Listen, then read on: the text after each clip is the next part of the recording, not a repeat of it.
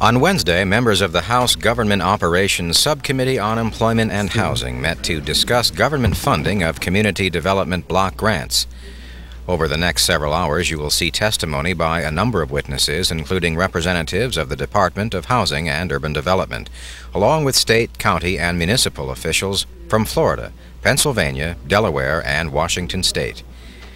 We take you now to Capitol Hill for Wednesday's proceedings, which were gavelled to order by Subcommittee Chairman and six-term Democratic Congressman Tom Lantos of California.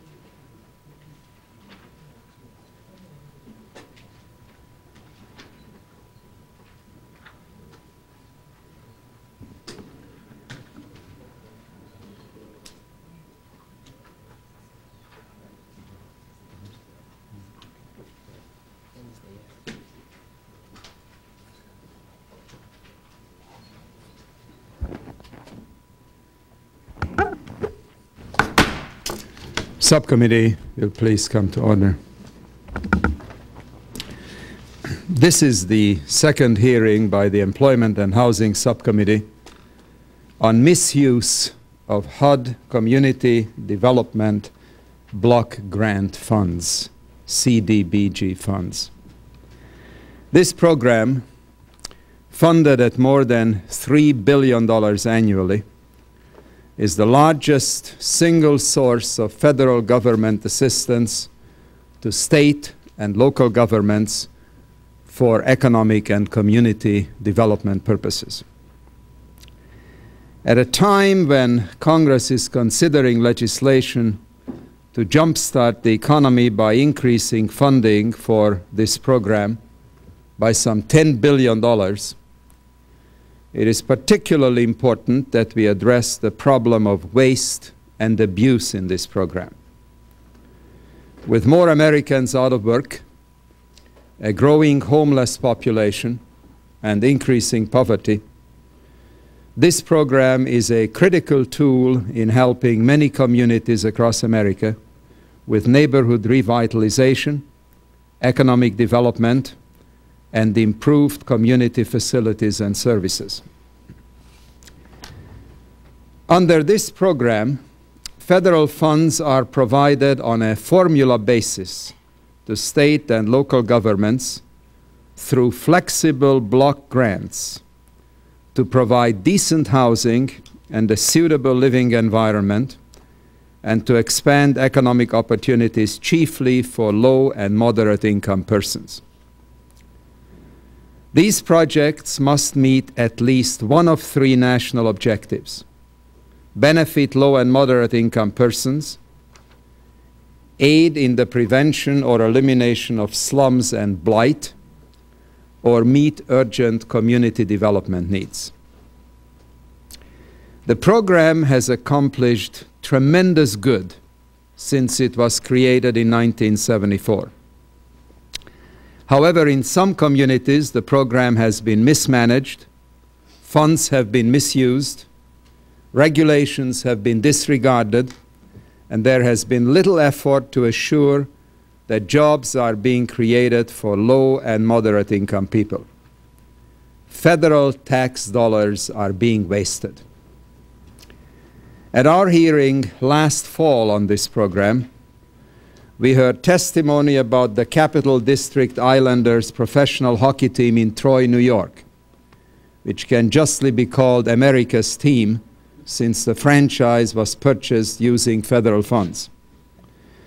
We also examined a $400,000 grant by HUD to the Cabazon Indian tribe in Southern California to build an off-track betting parlor on the reservation adjacent to their existing gambling casino. Last year, this wealthy tribe of less than 30 individuals grossed more than $20 million from gaming operations and had a net income of just under $2 million from its various other businesses. We also focused on a $1 million loan by the District of Columbia to a funeral home owner to construct a new, larger facility to expand his business and to create new jobs. Although these funds were provided 4 years ago and they have been spent, there is nothing to show for the $1 million but a vacant lot.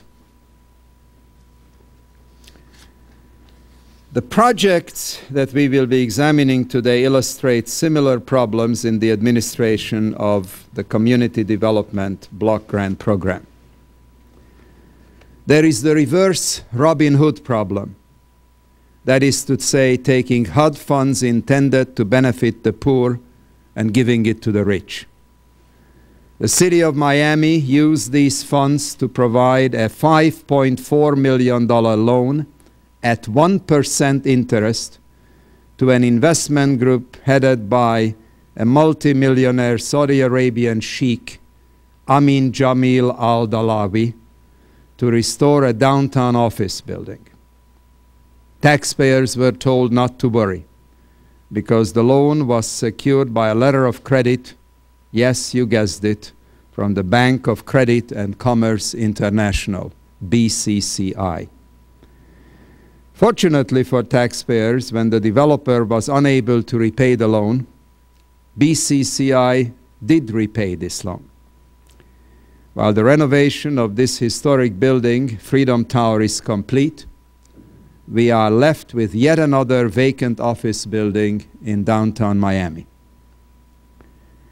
In another case, the City of Miami used these funds to make a loan of $200,000 to help a theater, the Coconut Grove Playhouse, pay its debts.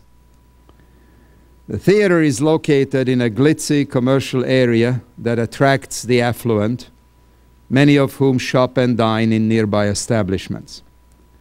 It does not appear, however, that any jobs were created for low and moderate income persons. The City of Miami attempted to justify this loan based on the trickle-down theory of economics. I'm a very strong supporter of the arts and favor government efforts to help nonprofit theaters, but not with HUD money. HUD funds should not be used to assure that the theater curtain rises on a performance of Les Miserables. Rather, HUD monies should be used to create housing, jobs, and economic opportunities for low-income people who are not acting but living Les Miserables every single day of the year. HUD funds should be used to provide decent housing for people, not to support playhouses. After a 2-year battle with HUD, the City of Miami finally conceded and paid back the monies to HUD using non-HUD monies. In Delaware County, Pennsylvania, the county's Partnership for Economic Development misspent almost $6 million in CDBG funds. The county's economic development loan program was mismanaged so badly that the HUD Inspector General recommended terminating it. In examining the CDBG program abuses in Delaware County, our focus will not be on who acted improperly. We know about the abuses that occurred. HUD funds being used for lavish banquets and bar tabs, Broadway show tickets, ineligible loans, no-bid contracts, $60,000 for an 8-minute videotape, and $68,000 for brochures to promote the county, some $4,000 for plastic model airplanes, and ceremonial shovels that were used as gifts, $495 for a Sioux Indian figure from the Franklin Mint that was also used as a gift, and $1,700 for mugs with a golden trim. It appears they were giving away more free gifts than Ed McMahon. Our focus will be on how these abuses went undetected for so long. Who was monitoring the expenditures of HUD funds? At today's hearing, we will also be examining a series of loans totaling over $1 million made by the City of Seattle to businesses without proper scrutiny that failed to create jobs for low and moderate income persons. In one instance, a cleaning company received a HUD loan to repair its roof. When the owner of the business was later asked whether any jobs for low and moderate income persons were created as a result of the loan, he responded that he believed the job requirement had been met because it provided a job for the roofer. Many HUD fund recipients are unaware of the need to create and to retain full-time jobs for low and moderate income people, and others simply disregard this requirement without sanction. This problem of jobs, in fact, not being created for low and moderate income persons is not unique to Seattle. According to a recently completed audit by the HUD Inspector General's Office, which reviewed 84 special economic development loans and grants to private businesses, totaling over $13 million, made by 19 grantees, 50% of the almost 3,500 jobs estimated to be created or retained were not provided. In addition, more than half of the grantees didn't have adequate documentation that the jobs were taken by or made available to low and moderate income persons. The HUD Inspector General report, which we will hear later at this hearing, they talk about serious problems in the administration of this program. The Inspector General calls upon HUD to improve, one, its regulations and guidance to program participants, two, its monitoring of grantees and program expenditures, and three, its enforcement of sanctions. We are holding this series of hearings not to bury this program, nor to praise it, but rather to improve it constructively. This program is not a substitute for general revenue sharing. In some communities, it is being abused, and the system in place of self-policing is neither detecting nor deterring the misuse of these funds. Before I call up the first panel, I would like to express my deep appreciation to Wendy Adler of the subcommittee staff, majority staff, for doing the bulk of the outstanding staff work which was necessary for this hearing. I want to express my appreciation to the very able minority staff representative, Christina Talalian, for her good job, and for our Chief of Staff, Stu Weisberg, for his usual indispensable help. The first panel of witnesses will be comprised of Mr. Frank Castaneda, Director, Department of Community Development, Miami, Florida, Mr. Nassim Rahman, Vice President of Miami Freedom Tower and representative of Saudi Arabian Sheikh Amin Jamil Al-Dalawi, Athalie Range, Miami community activist and former city commissioner, Marian Arty, Chairwoman, Delaware County Council, Delaware County, Pennsylvania. Would you please come up to the witness table?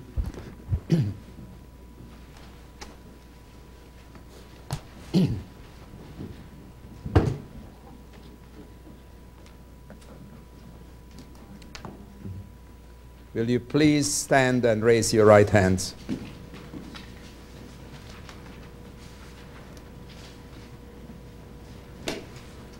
You solemnly swear that the testimony you are about to offer is the truth, the whole truth, and nothing but the truth, so help you God. I do. Please be seated.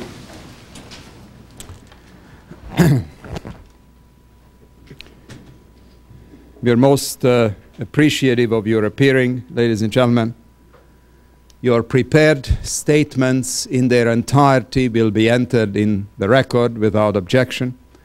We have a lot of panels and a lot of witnesses, and I will be most grateful if you would be so kind and summarize your testimony so we may get to the questions. We will begin with you with Mr. Frank Castaneda. Thank you. And could you please speak very closely into the mic? Thank you.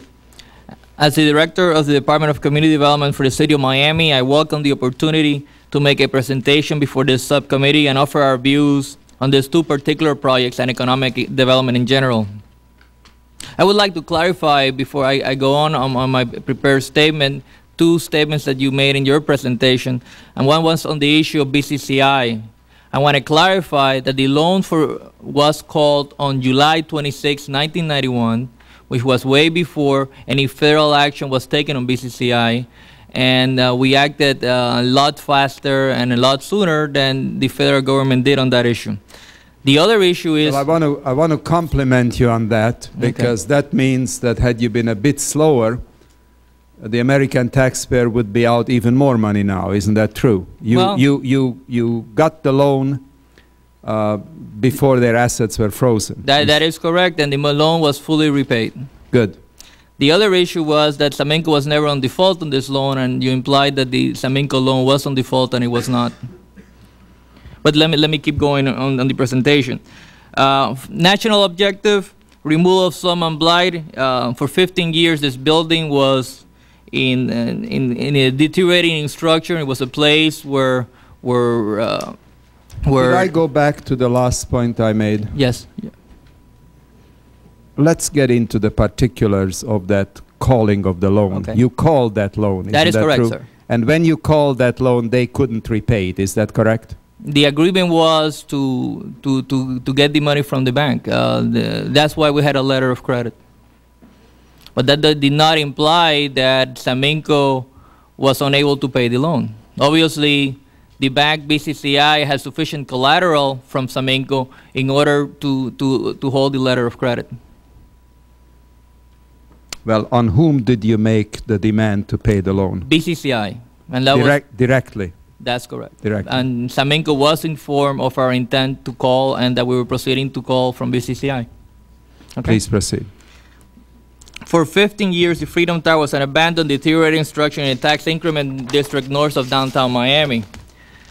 The purpose of the loan was to renovate the Freedom Tower. It's a $5.4 million loan at a term of 1% for a 2-year period. Private sector investment was $18.6 million. Total cost of investment was $26 million. The private investment... Could you repeat those figures? $5.4 million at a term of 1% for a 2-year period. Private sector investment was $18.6 million. $18.6 million. That is correct. Total cost of investment was $26 million. Mm-hmm. Private investment constituted 80% of the total project cost. This building that we're talking about is a highly significant building north of downtown Miami in a tax increment district. It is located just across the street from Bayside, where the federal government provided a $6 million urban development action grant for the development of this amphitheater. This amphitheater was a prerequisite for Rouse to do a multi-million-dollar investment in downtown Miami and bring a Rouse project to this area. HUD, through the Urban Development Action Grant Program, provided a $6 million UDAC for the development of this amphitheater with the intention of attracting people downtown, and this spillover effect would go into Bayside. In addition, the City of Miami received 2 Urban Development Action Grants for developing... You mean the City of Miami? The City of Miami. Received 2 Urban Development Action Grants for giving funds to a developer to develop Project 6 and 7, which are 2 high-rise projects consisting of 771 units. in that area. This whole area is a tax increment district, and as you can see, low-rise warehouse district in which we basically are trying to redevelop this area north of Miami. Again, we also were able to build the Miami Arena, which is where the Miami Heat plays their basketball games and so forth. This whole area is a tax increment district. And since this building is at the front edge of the Biscayne Boulevard corridor, the city of Miami was very much committed into the rehabbing of this particular structure in order to push development westward. In addition, the Freedom Tower has tremendous significance to Miami. Not only was it the birthplace of the Miami News, but it was also the center for the arrival to the United States of Cuban refugees. And because of that reason, it has a tremendous emotional sense to Miami and so forth. The city had been trying to have this building rehabbed by developers prior to Samenco arrival in the Miami scene. And we have been discussing floats with developers which had not the financial capacity that Samenco had. And for that reason, they never went anywhere. It was at the time that Samenco became interested in the picture that the possibility of rehabbing the building at really no cost to the taxpayers of Miami, that became feasible. Well, let me just comment on that last observation of no cost to the taxpayer. Mm-hmm. Urban, these funds are not unlimited, is that correct? To the city of Miami, the city of Miami basically has... I'm talking about the federal government. We don't have an unlimited supply of these funds. Of which funds? CDBG funds. That is correct. So they are limited. That is correct. And if the funds are used in one project, they cannot be used in another project. Is that correct? That is correct. The issue I would like to ask you to focus on, because my questions will relate to this issue, is not the desirability of rehabilitating this tower, which I am perfectly happy to stipulate, although unfortunately this tower is now just another empty office building in Miami. Is that correct? That is correct, but let me well, let me pursue my line of argument. There are two issues here, and I would be most grateful if you would try to focus your observations on these two issues. Number one, does an enormously wealthy Saudi prince need a 1% loan which is designed to provide low-cost housing and blight removal and so on? Or can it be reasonably expected that for whatever reasons, commercial, charitable, community orientation, whatnot, that an enormously wealthy Saudi prince can do the job without getting such a heavily subsidized HUD allocation? That's item one. The second item that I am anxious for you to focus on is, had you chosen not to put this money into the Saudi project, could you not have used it for some other useful project in the city of Miami?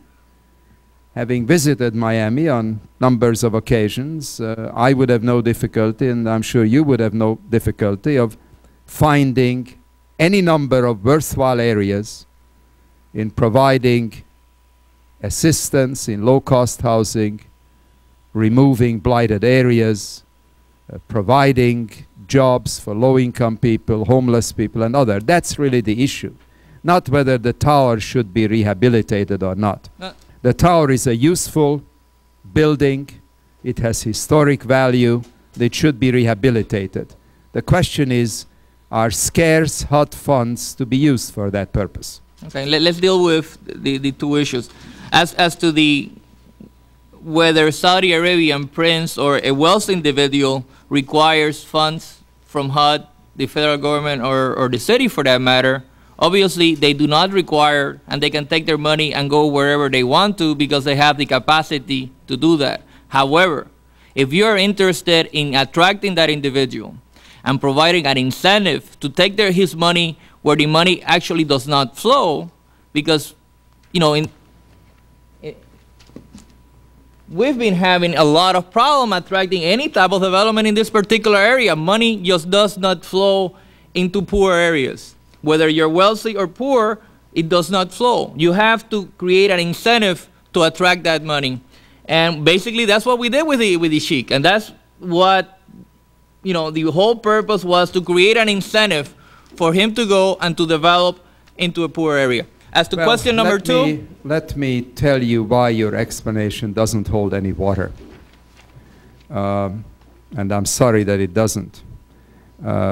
We will hear in a few moments testimony which I would like to read to you in part from the developer. Please listen to me closely. Mm-hmm. We completed the purchase of the Freedom Tower in late 1987 and immediately announced our plans to renovate and restore this historic building. Soon thereafter, City of Miami officials suggested we apply for a CDBG loan to finance part of the restoration costs. So with all due respect, and you may care to restate your testimony because you are under oath, mm-hmm. The causality runs exactly the other way. I shall repeat the prepared written testimony of the owners, and they will read it themselves. Please listen closely.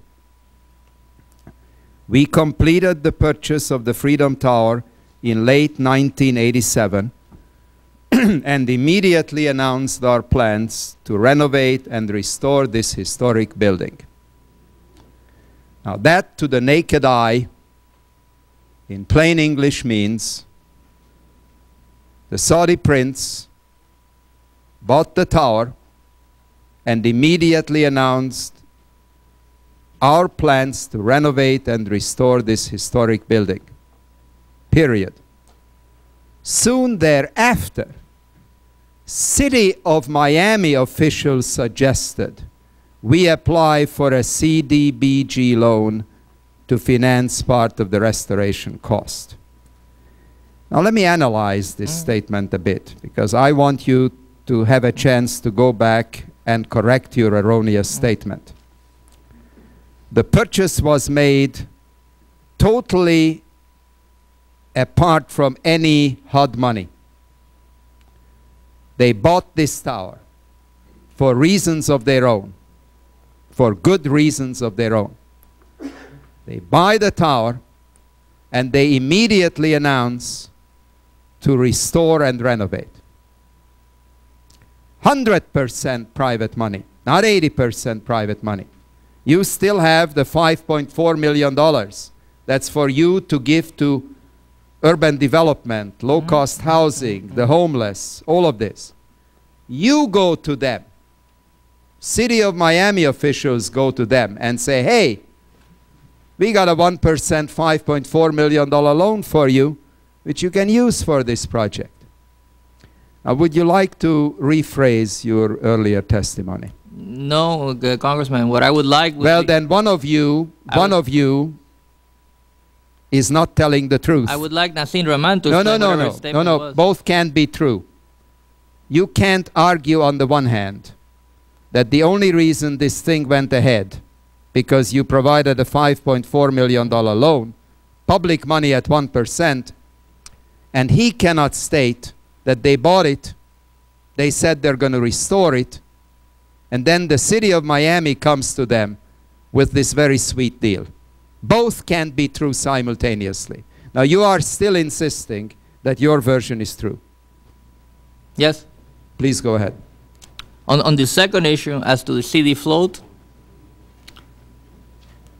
floats have to be guaranteed by letters of credit. A CD float basically functions as the amount of money that you have in your letter of credit that is committed to some other particular projects. Cities across the country have usually about 1.5 years funding in their letters of credit. That would mean that for the City of Miami, that should run around $20 million, what is available in their letters of credit. Since that funds is committed for actual projects, it is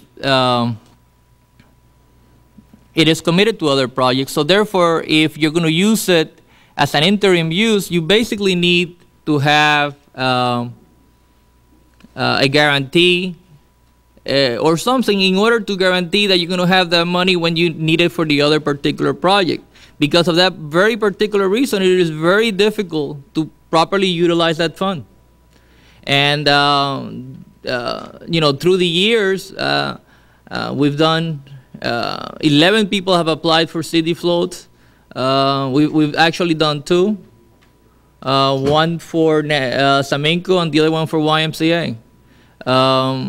It is not an easy fund to use, and it also opens the developer to a lot of criticism. Because in order to participate in the CD float, if you have to be wealthy, as you're stating in this particular case, you know, it opens yourself to a lot of criticism, and people do not want to go through all the problems of the float. Please proceed. No, you're finished. Yes.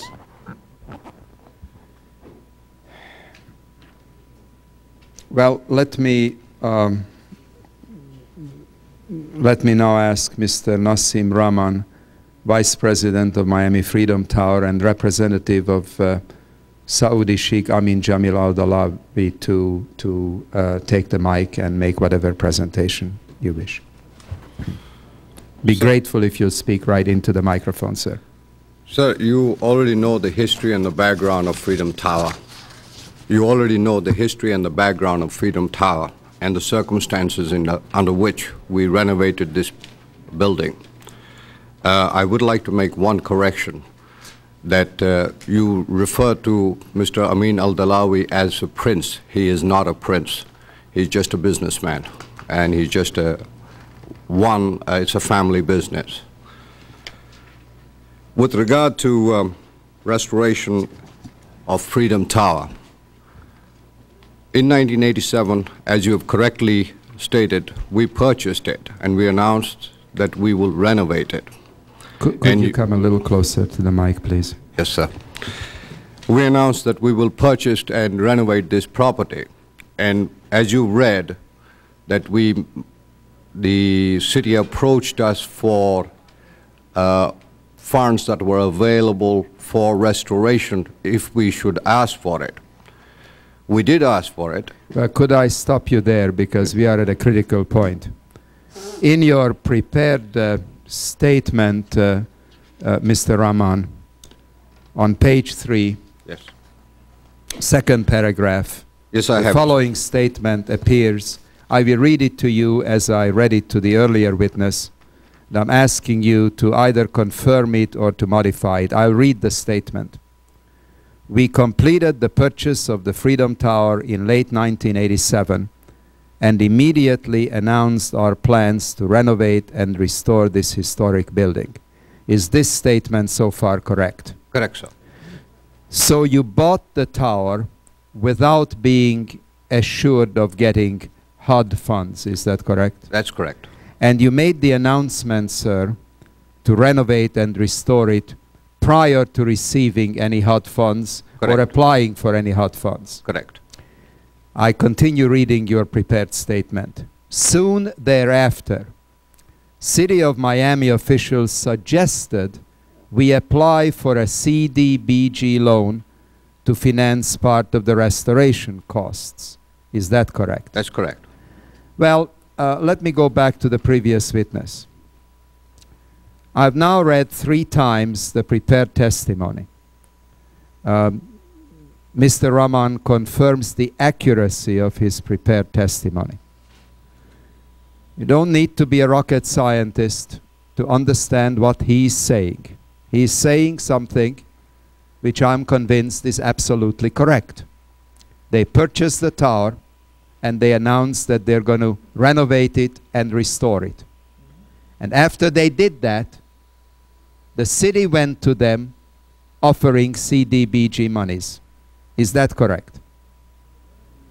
Isn't that what he testified to? Could you ask Mr. Rahman why he asked and accepted the CD float? No, that's not my question. I am asking the questions.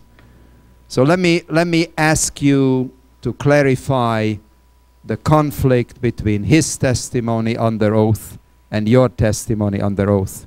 You will have to do that, because otherwise we will be getting into very serious difficulties. His statement is that the purchase of the building and the immediate announcement that they will proceed with renovation and restoration had nothing to do with CDBG monies. For all I know, they didn't know such monies existed. After they bought this building, after they announced that they will renovate it and restore it, all of it with private money, there was no other money, you folks went to them and offered them this 1% HUD money. That is what he's saying. Your initial testimony under oath was that there was no way of getting this restoration underway unless this incentive of 1% HUD money was offered. Now the two statements are in conflict. I'm giving you an opportunity to correct your original statement if you wish. If not, it will remain on the record. I there went to Samenko or to Nassim Rahman to ask that they participate or go on a CD float. No, please answer the question I'm asking. Well, I'm asking a very simple question. Is it true, as Mr. Rahman testifies, that they made the purchase and they immediately announced their plans to renovate and restore prior to being told there being any HUD funds or asking for any HUD funds or presumably even knowing that such funds are available? They went ahead with a private transaction. I salute them. It will be helpful to the community. It is helpful to the neighborhood. It's a fine decision. They made it for their own business reasons, but it helps the community. And I tip my hat to them. Now, your statement directly contradicts his statement. I am asking you for the final time, do you insist on maintaining your original statement that you had to provide this very attractive financial incentive of 1% loan to get this thing underway, or do you now wish to retract that statement and agree that they would have done it entirely with private funds? to the best of my knowledge, my statement is correct. Please proceed, Mr. Rahman. Sir, with regard to this loan, I should point out that one of the problems has been in disbursing this loan was that they required a letter of credit which could be called within 48 hours for the entire amount of money. And so far as I understand it, subject to correction, they had a problem in finding a developer who would put up the entire money as collateral as for the loan, which we came along, and I believe, if I'm not mistaken, after 11 years, somebody came along and put that letter of credit up, guaranteeing the entire loan to be repaid within 48 hours. This was I understand, was a hurdle in the city's path in awarding this loan to someone else. However, what we didn't know at that time, that by accepting this loan, we were required to comply with Davis-Bacon rules, guidelines. We were required to comply with affirmative actions, and that this requirement persisted even after the loan was repaid. It put a certain amount of burden upon us as a developer, because we had to submit accounting process to the Community Development Authority for the amount of the wages that were paid, and we had to have extra administrative staff, which was a burden. And then also that even after repayment of the loan, to complete the rest of the work, we still had to comply with this rule. Now these we accepted, and we did. And in point of fact, I would say that City of Miami benefited greatly by us using this money because, A, it brought life to that area. Freedom Tower brought life in that rather depressed area of the bordering on Overtown Park West area, which was depressed and was a little unsafe. Now it has become relatively safe. Movement has come. The land has been cleared. Lights have been put. Security is there. The city is moving in that direction, and we were the first. As far as economic benefit to us, it has been very little. And as you rightly said, the building is still vacant. Even though it is vacant, we are still holding it because in future it will do some good to the city and to us. But in the meantime, we are carrying it. I feel that perhaps, sir, you people are penalizing a rich businessman for taking this loan when it was available with all the terms and conditions that were imposed on us to comply with. I feel that's a little unfair because we have not done anything wrong. What we have done, we've complied with every direction, terms, conditions, regulations, restriction that's been imposed on us. And we used it for the purpose for which we were told to use it. And we've done the very best that we could. And I don't think that very many people can criticize us for the work that we have done. And I would like to be on record that it's not our mistake and it's not our fault for for taking this loan.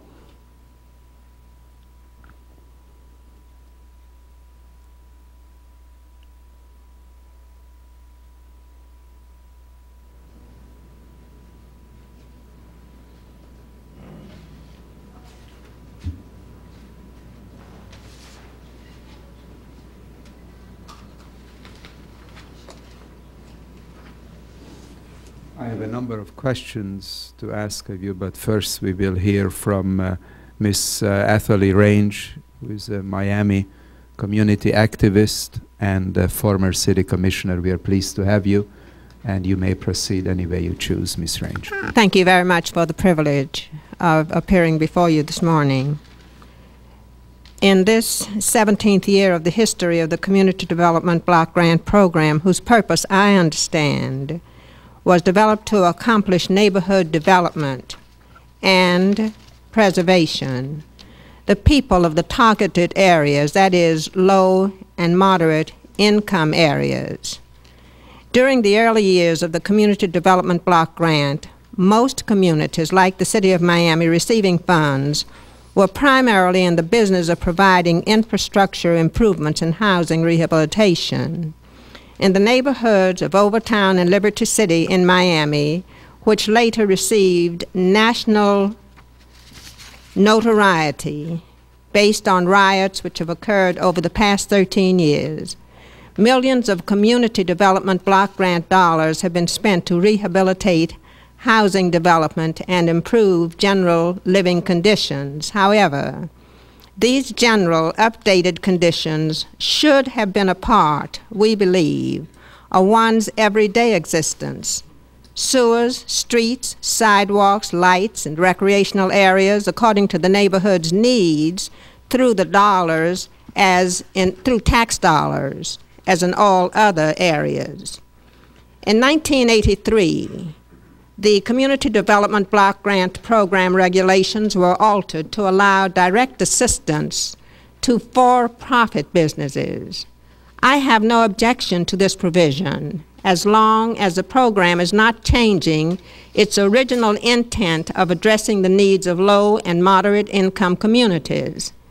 In Miami's African American community, there are numerous businesses which need the support of programs which may assist them with technical assistance, loans, and loan guarantees to provide better services to low-income neighborhoods in which they operate. As an African American business owner, I know the trials and tribulations of doing business in low-income neighborhoods. There's a great deal of assistance needed by those who really need it. and I am totally opposed to the Community Development Block Grant Program being taken advantage of by those businesses which have the resources and means to find private financing to initiate or expand business opportunities. May I stop you right Yes. at that sentence? Ms. Range put her finger on the key issue that I have been attempting to explore with the two of you gentlemen. These are limited funds. They are appropriated by the Congress for a very specific purpose. I fail to see any justification for providing these funds to financially very strong private businesses which, on the strength of their own testimony, were fully prepared to proceed with the project without any HUD low-interest assistance. I fully agree with you, Mr. Rahman. You deserve no criticism. You completed a very interesting project. You were ready to do that with your private funds.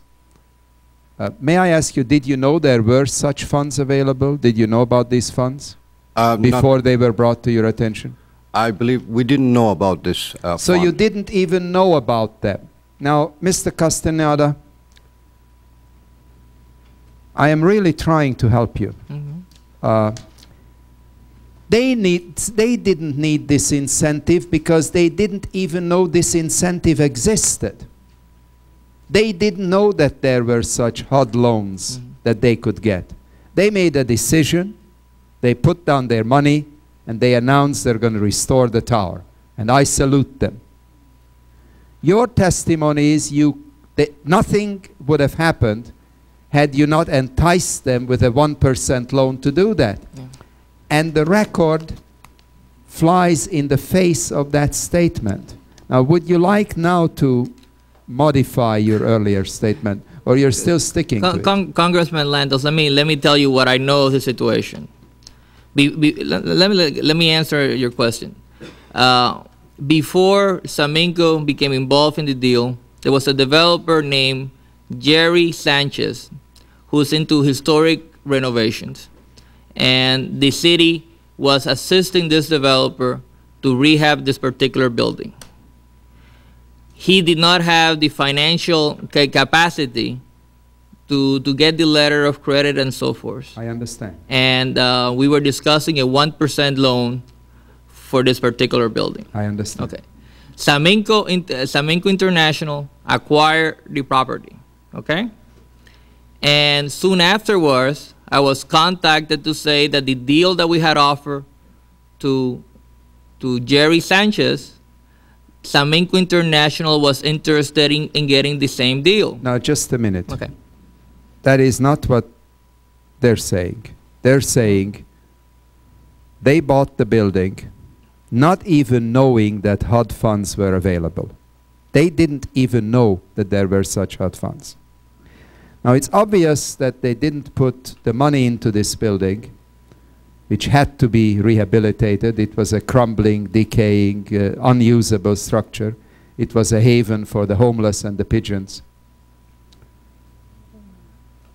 They were ready to renovate it. They were ready to restore it. And they're telling me under oath, and I believe them, that the city of Miami went to them and told them, we have got this HUD money. That's when they found out about the HUD money. So how could that have been an incentive to purchase the building and to announce that they will renovate it? To tell the truth, Congressman Lantos, that's all I'm asking you, to tell the truth. I do not understand the situation because I am not familiar with what Mr. Nassim is saying. Well, I am not suggesting you personally suggested that there are HUD funds, but City of Miami officials suggested that there were HUD funds after they bought the building without knowing that there are such funds. If that is the case, I was not aware of that. Okay. Now that you are,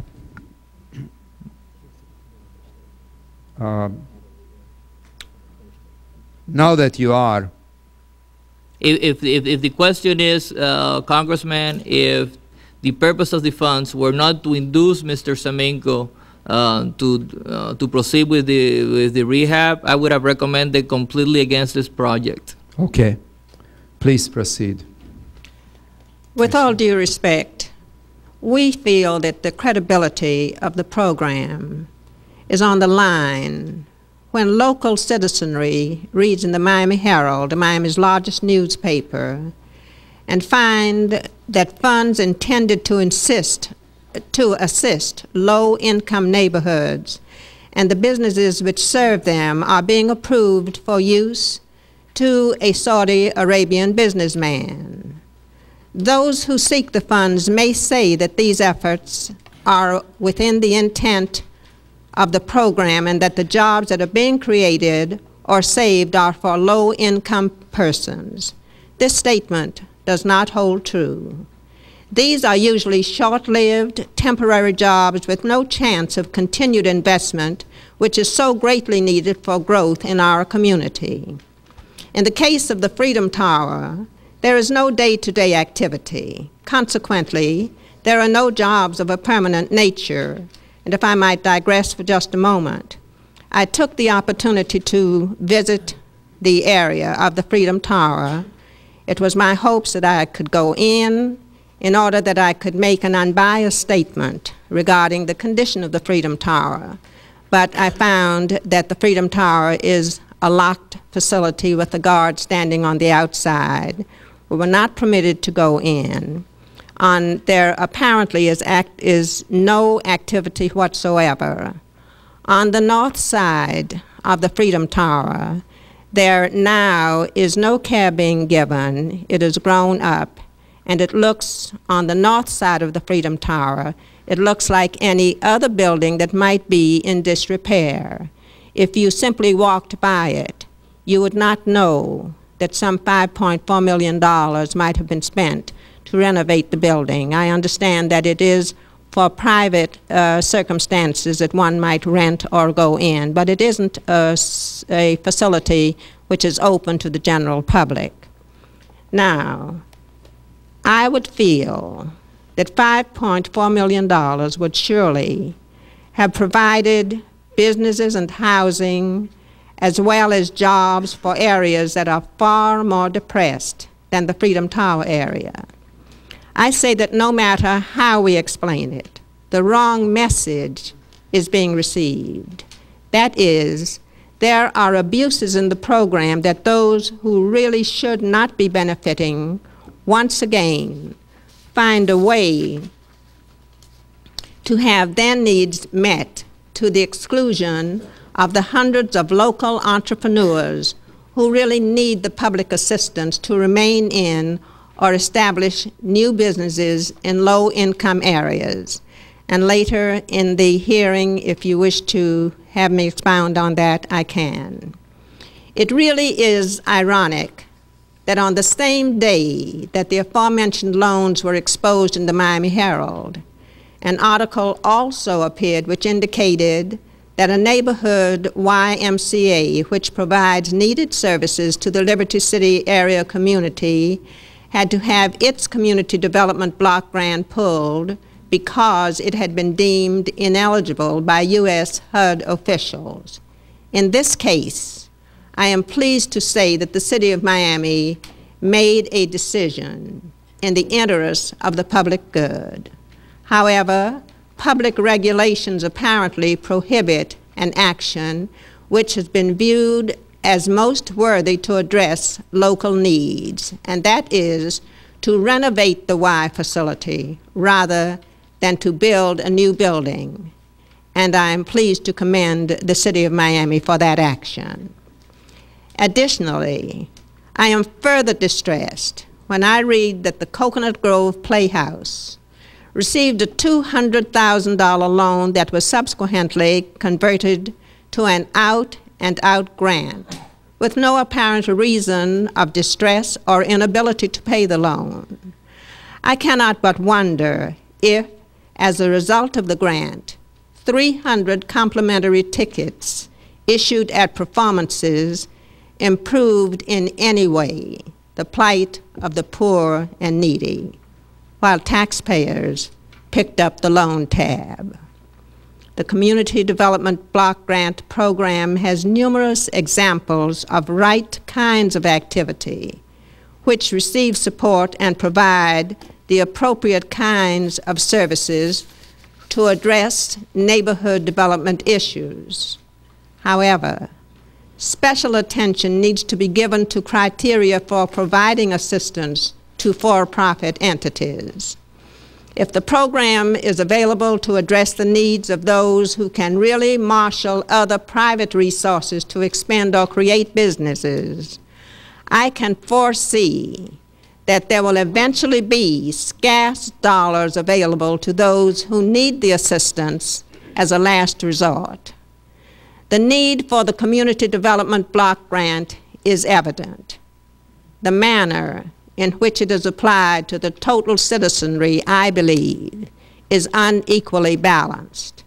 It is my sincere hope that the rules and regulations will heretofore be of such application as to benefit all, in order that abuses, intended or otherwise, will not have even the slightest perception of unfairness or favoritism toward any who it is intended to benefit. Thank you. Thank you very much.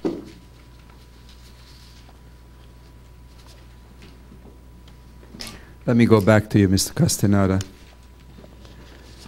Now that you apparently know the facts, which you didn't when you came here, was it necessary for the city of Miami to give an investment group headed by a very wealthy Saudi Arabian businessman a $5.4 million CDBG loan at 1% interest to have this project proceed? If it was not necessary to induce the development, no. Well, he says it wasn't. Per his statement, the answer is no. So do you then now recognize that this $5.4 million CDBG loan, HUD money, was improperly allocated? That being the case, yes.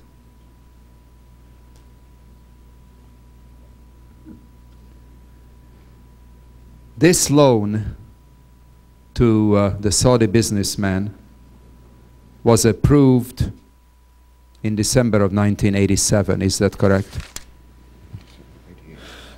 Originally was approved December 10th, and it went back to the commission on January 14th? January 14th, 1988. It was approved on December 10, 1987. Originally. Yes, originally. Subsequent to that date, you had a public hearing, is that correct? Right, on January 14th. Shouldn't public participation should have come first before the approval?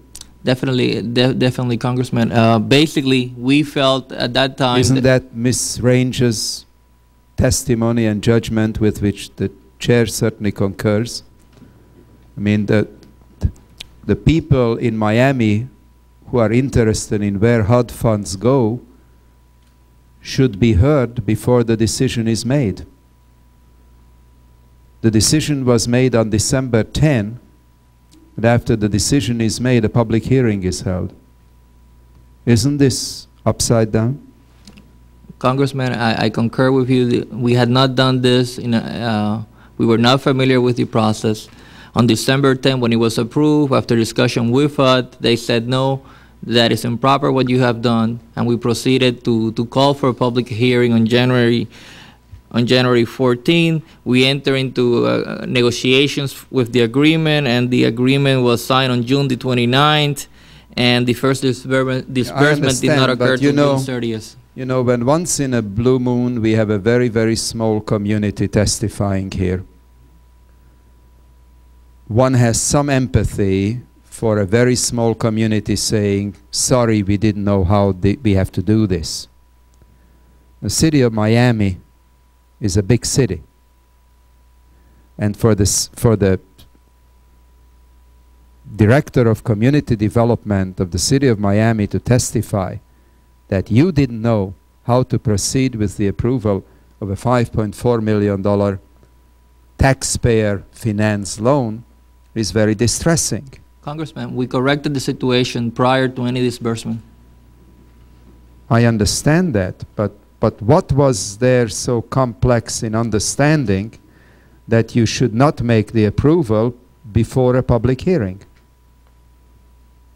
We felt that the public hearing at the commission met that requirement. After consultation with HUD, we realized that we had made a mistake, and we basically took the whole issue back to the commission on January the 14th with plenty of advertisement and so forth.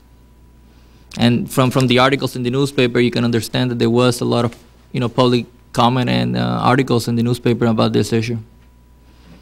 Last fall, Mr. Castaneda, the City of Miami authorized a $5 million community development block grant loan to an automobile dealership to enlarge a Rolls-Royce dealership. It appears that an invitation last fall to testify before the subcommittee about that loan, coupled with some media coverage, persuaded the dealership not to take the loan. Now, why was it necessary for the City of Miami to offer a Rolls-Royce dealership a $5 million HUD loan?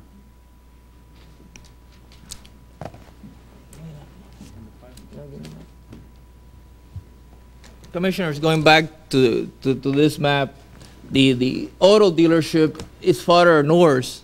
The City of Miami is very much interested in developing this whole strip heading north.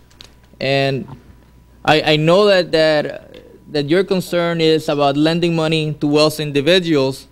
The problem that we have is... Well, I must admit to you that, when I wake up in the middle of the night, I really don't ask myself, how could we provide some 1% HUD money to a Rolls-Royce dealership? That's not my number one concern in the field of housing in the United States or community development in the United States. I have nothing against people who can buy Rolls-Royce automobiles. That's their privilege.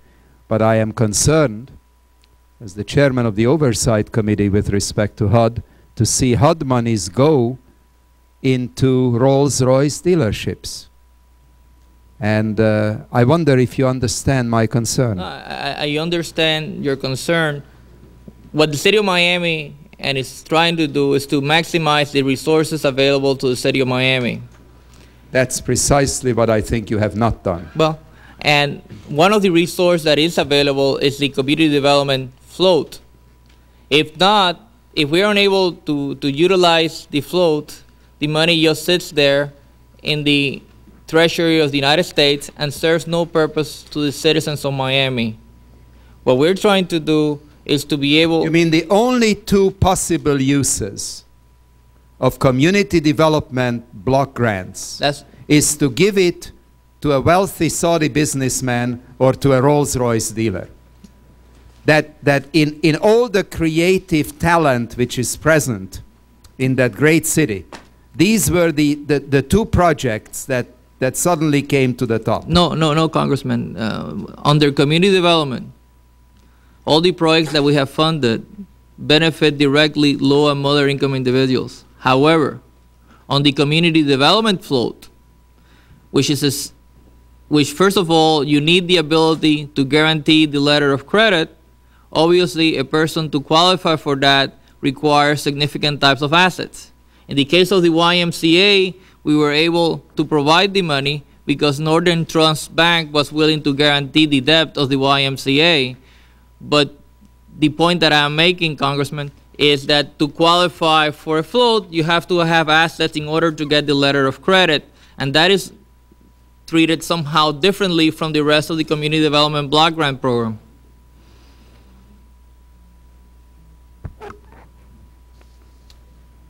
Let's go to the Coconut Grove.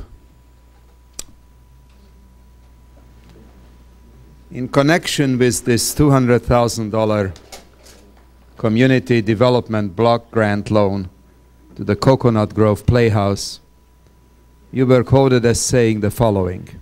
Tell me, please, if this is an accurate quote. People who visit the Playhouse later go to eat in area restaurants. That creates jobs. End quote. Is this an accurate quote? That's correct. Well, HUD regulations state very clearly that the jobs must be created directly for low and moderate income persons, and that some vague trickle-down theory of job creation doesn't satisfy that requirement. On what basis did the City of Miami make a $200,000 loan to the Coconut Grove Playhouse? Congressman, on the same basis that Congress approved, that UDAG approved a $6 million grant to the City of Miami to build an amphitheater for Bayside. The amphitheater attracted people, which later on... UDAG is an entirely different program, which is an entirely different set of requirements. But the... So let me just tell you, in case you don't know. You cannot use the requirements which are applicable to one program and use those requirements for an entirely different program. My question is a very simple one.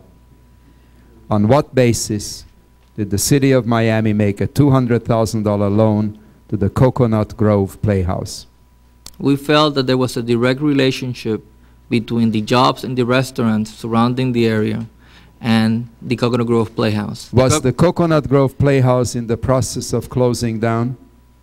They were having financial problems. Everybody's having financial problems. Were they going to close down short of this $200,000 loan? They were having serious financial problems. I didn't ask you that. Everybody's having serious financial problems. If the state contributed $800,000 and the city contributed $200,000. The city didn't. The CDBG program did. That is correct. And you were not authorized to do that on the basis of CDBG program guidelines.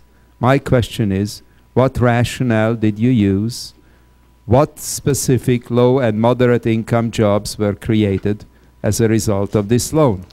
We argued that there was a direct relationship between the jobs. Well, there's clearly no direct relationship because there are lots of restaurants in the area that are functioning.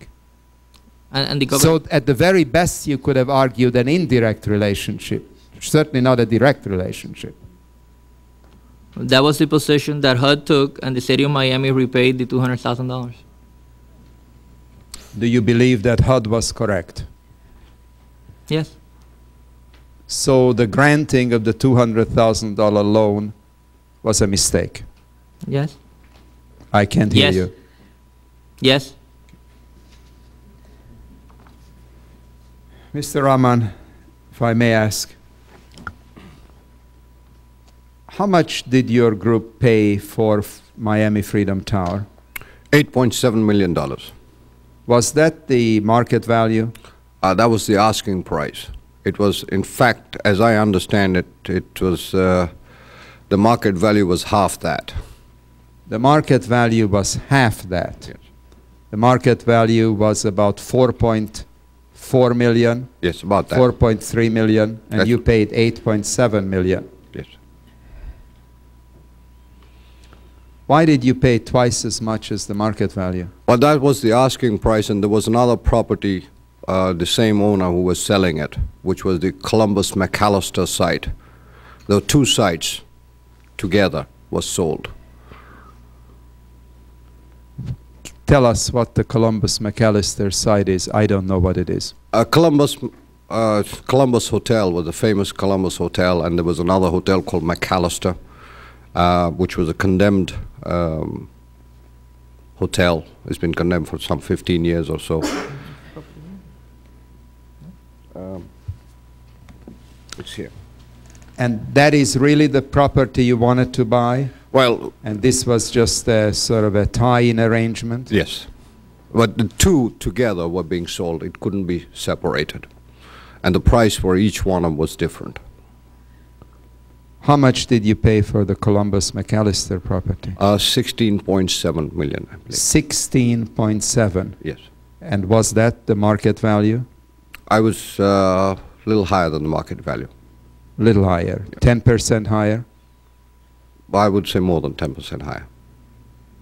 15, 20%? About 50, 20, 25% higher. About 20, 25% higher.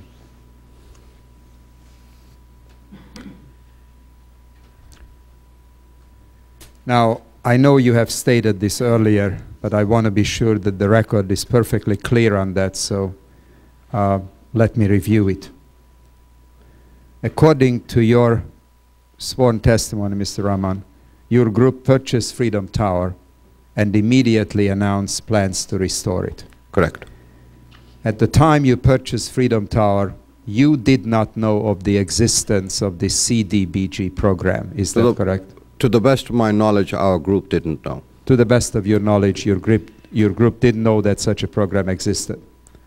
After you purchased Freedom Tower, you immediately announced that you will renovate it and restore it. Yes.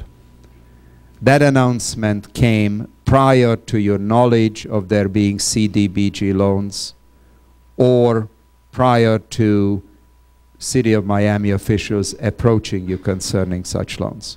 To the best of my knowledge, that's correct. Very good. Is it therefore correct for me to assume that your group would have gone forward with the renovation and restoration without the CDBG loan? I believe so. Thank you very much. Now, it is my understanding that a Cuban museum was to have been included as part of Freedom Tower, which at one time served as the processing point for thousands of Cuban immigrants. What happened to the plans for that Cuban museum, may I ask? So we were supposed to provide space for a Cuban museum, which we still have. I mean, we have the space. The whole building is vacant. The issue arose as to whether we were making a donation of this space or whether somebody was going to lease it. The gentleman by the name of Sanchez, he was an active member and he planned to lease it. However, he faded out of the scene for some reason, and the space is still there, but nobody has come forward to date to lease space from us. There was a suggestion made at one point that we buy $4 million worth of Cuban art and put it. We didn't see any reason for doing that, but the space is available if somebody wants to open a museum. Congressman Martinez. Well, right off the bat, I'd like to know who made those suggestions that you buy $4 million worth of Cuban art? I don't remember the exact one of the commissioners suggested it. It's the same answer we got from the past administration. I don't remember. I can't recall. You know, guys are talking about conversations you had, but nobody recalls who brought forth the conversation. Isn't that strange? In your testimony, you say that you didn't know about the CDBG and that you were approached by the city officials, but yet you can't tell us which city officials approached you. It's the way you put it as an approach or an offer, or what I have put down in my testimony is I suggested. And it's that suggestion, I'm not saying that somebody specifically came and says, hey, why don't you do this or do that? If somebody said that this is available if you, this kind of fund is available if you meet the criteria. So we did approach the city once the information was given to us. You know, if somebody asked me to give them $4 million, because that's an extent what they're doing, saying buy $4 million worth of art so we can put it in a museum, I sure would remember who asked me to spend $4 million. I know that for a fact. If I took in fact, if somebody asked me to spend $100, I'd remember who it was. Well, if I took it seriously, yes, I would. No, I think you take it seriously. You don't, you know, somebody asking for $4 million is very serious. The other question is that I have is that the condition you said that the city approached you about the CDBG monies. You You say the city approached you, but who in the city approached you? Obviously, Mr. Castaneda doesn't know who in the city approached you. He said that, to his knowledge, they didn't. So somebody, you know, it just smacks of somebody covering up something here, because they don't want us to really know. Because knowing might put things in a little different light, or maybe bring us out into the light. Sir, if I knew any one specific person who I could say that this is it, I mean, I recall we were told, I'm not sure which of the commissioner or which city. Let me read your statement, and this is a sworn statement, Mr. Chairman? This is a sworn statement? Yes.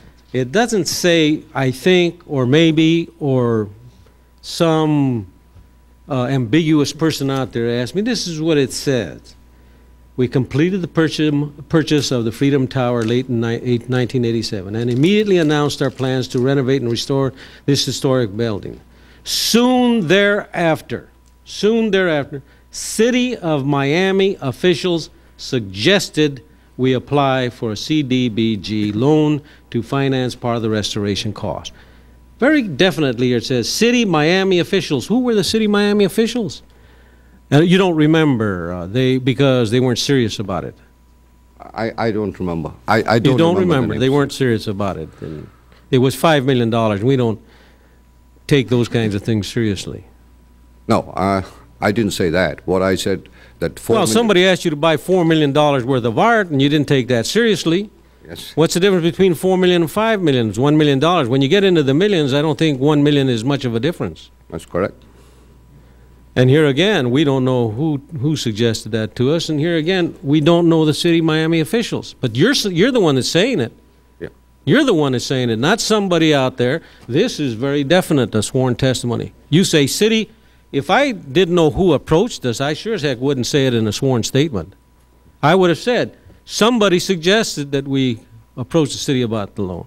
I don't know who. That's would have been the more accurate statement. This says, definitely, City of Miami officials suggested we apply for the CDBG loan. That's what it says. It does. Indeed, it does. Who are the Miami officials that approached you? So we might know. If you are asking me at this point of time to tell you specifically, I can rattle off all the names of the city officials, but I'm not quite sure who exactly in person made that suggestion. Mr. Castaneda, in your prepared document here, you say the same thing. Well, no, you say differently. You say, and here again, this is sworn testimony, you say, in 1986, well, no, excuse me, I got the wrong place here.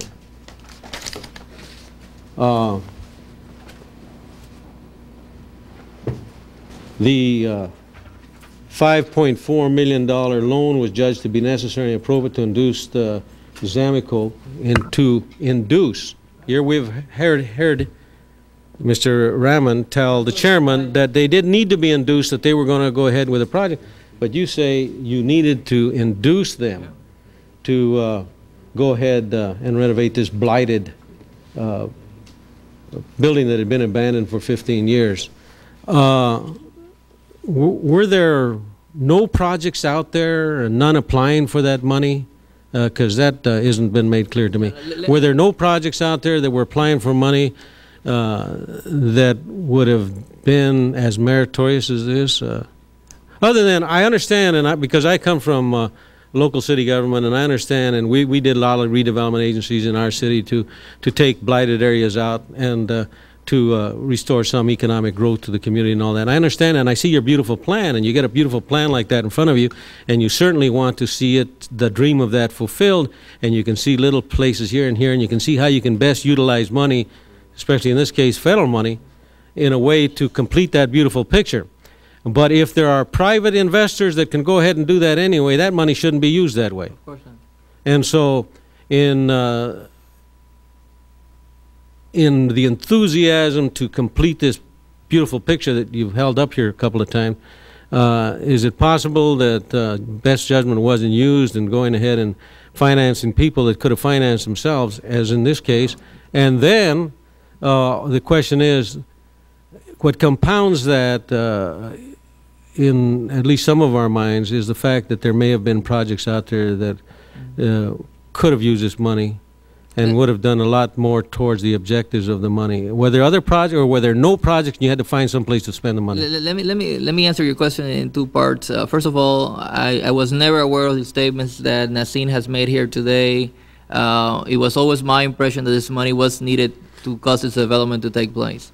On the second issue, the whole CD float concept, it is a very tricky concept because you need letters of credit.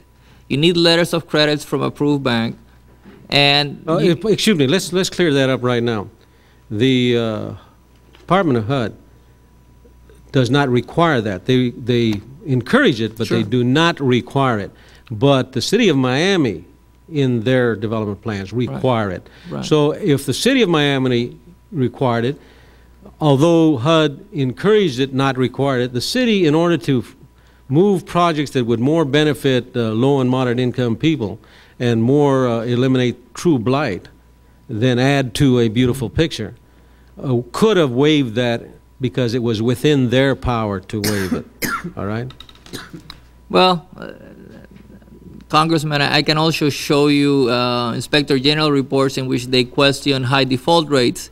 So you know, here cities are being accused of being too careful, and then sometimes they're accused of being not too careful. And you know, it's a kind of, you know, touchy type of situation.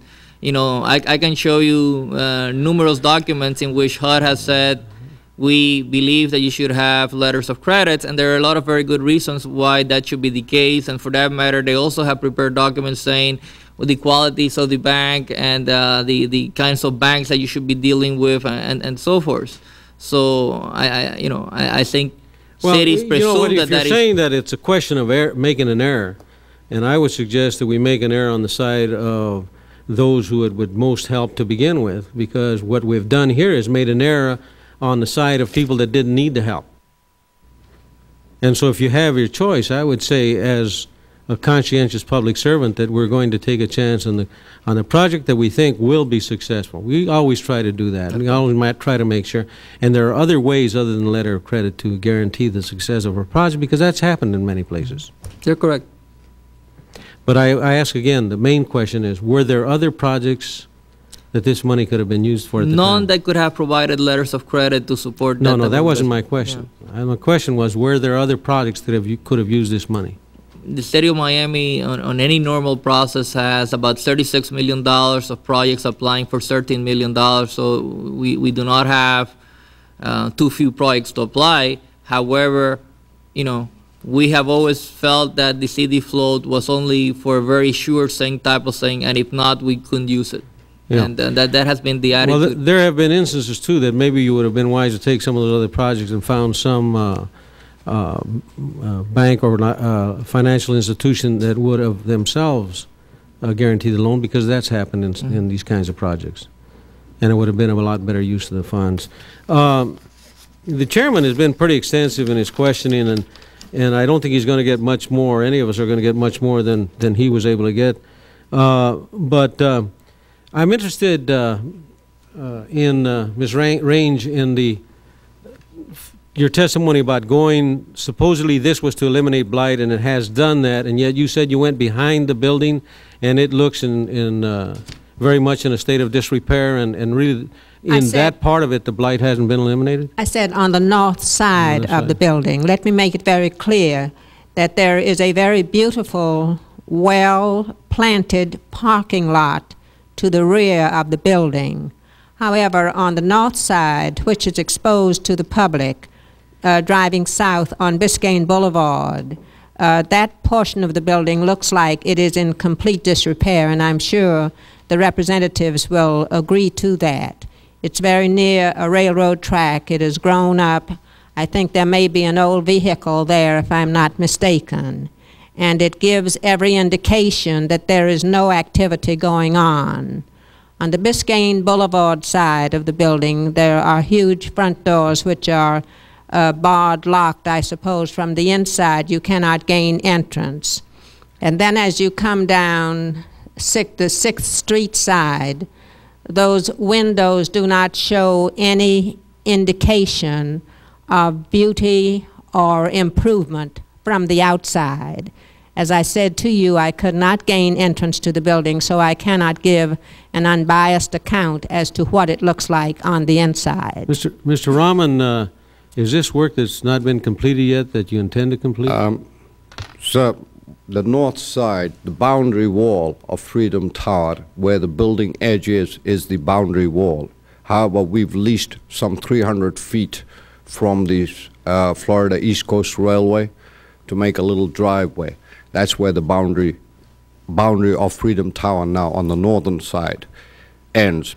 Beyond that boundary is the railway track, and beyond that railway track there's some other properties.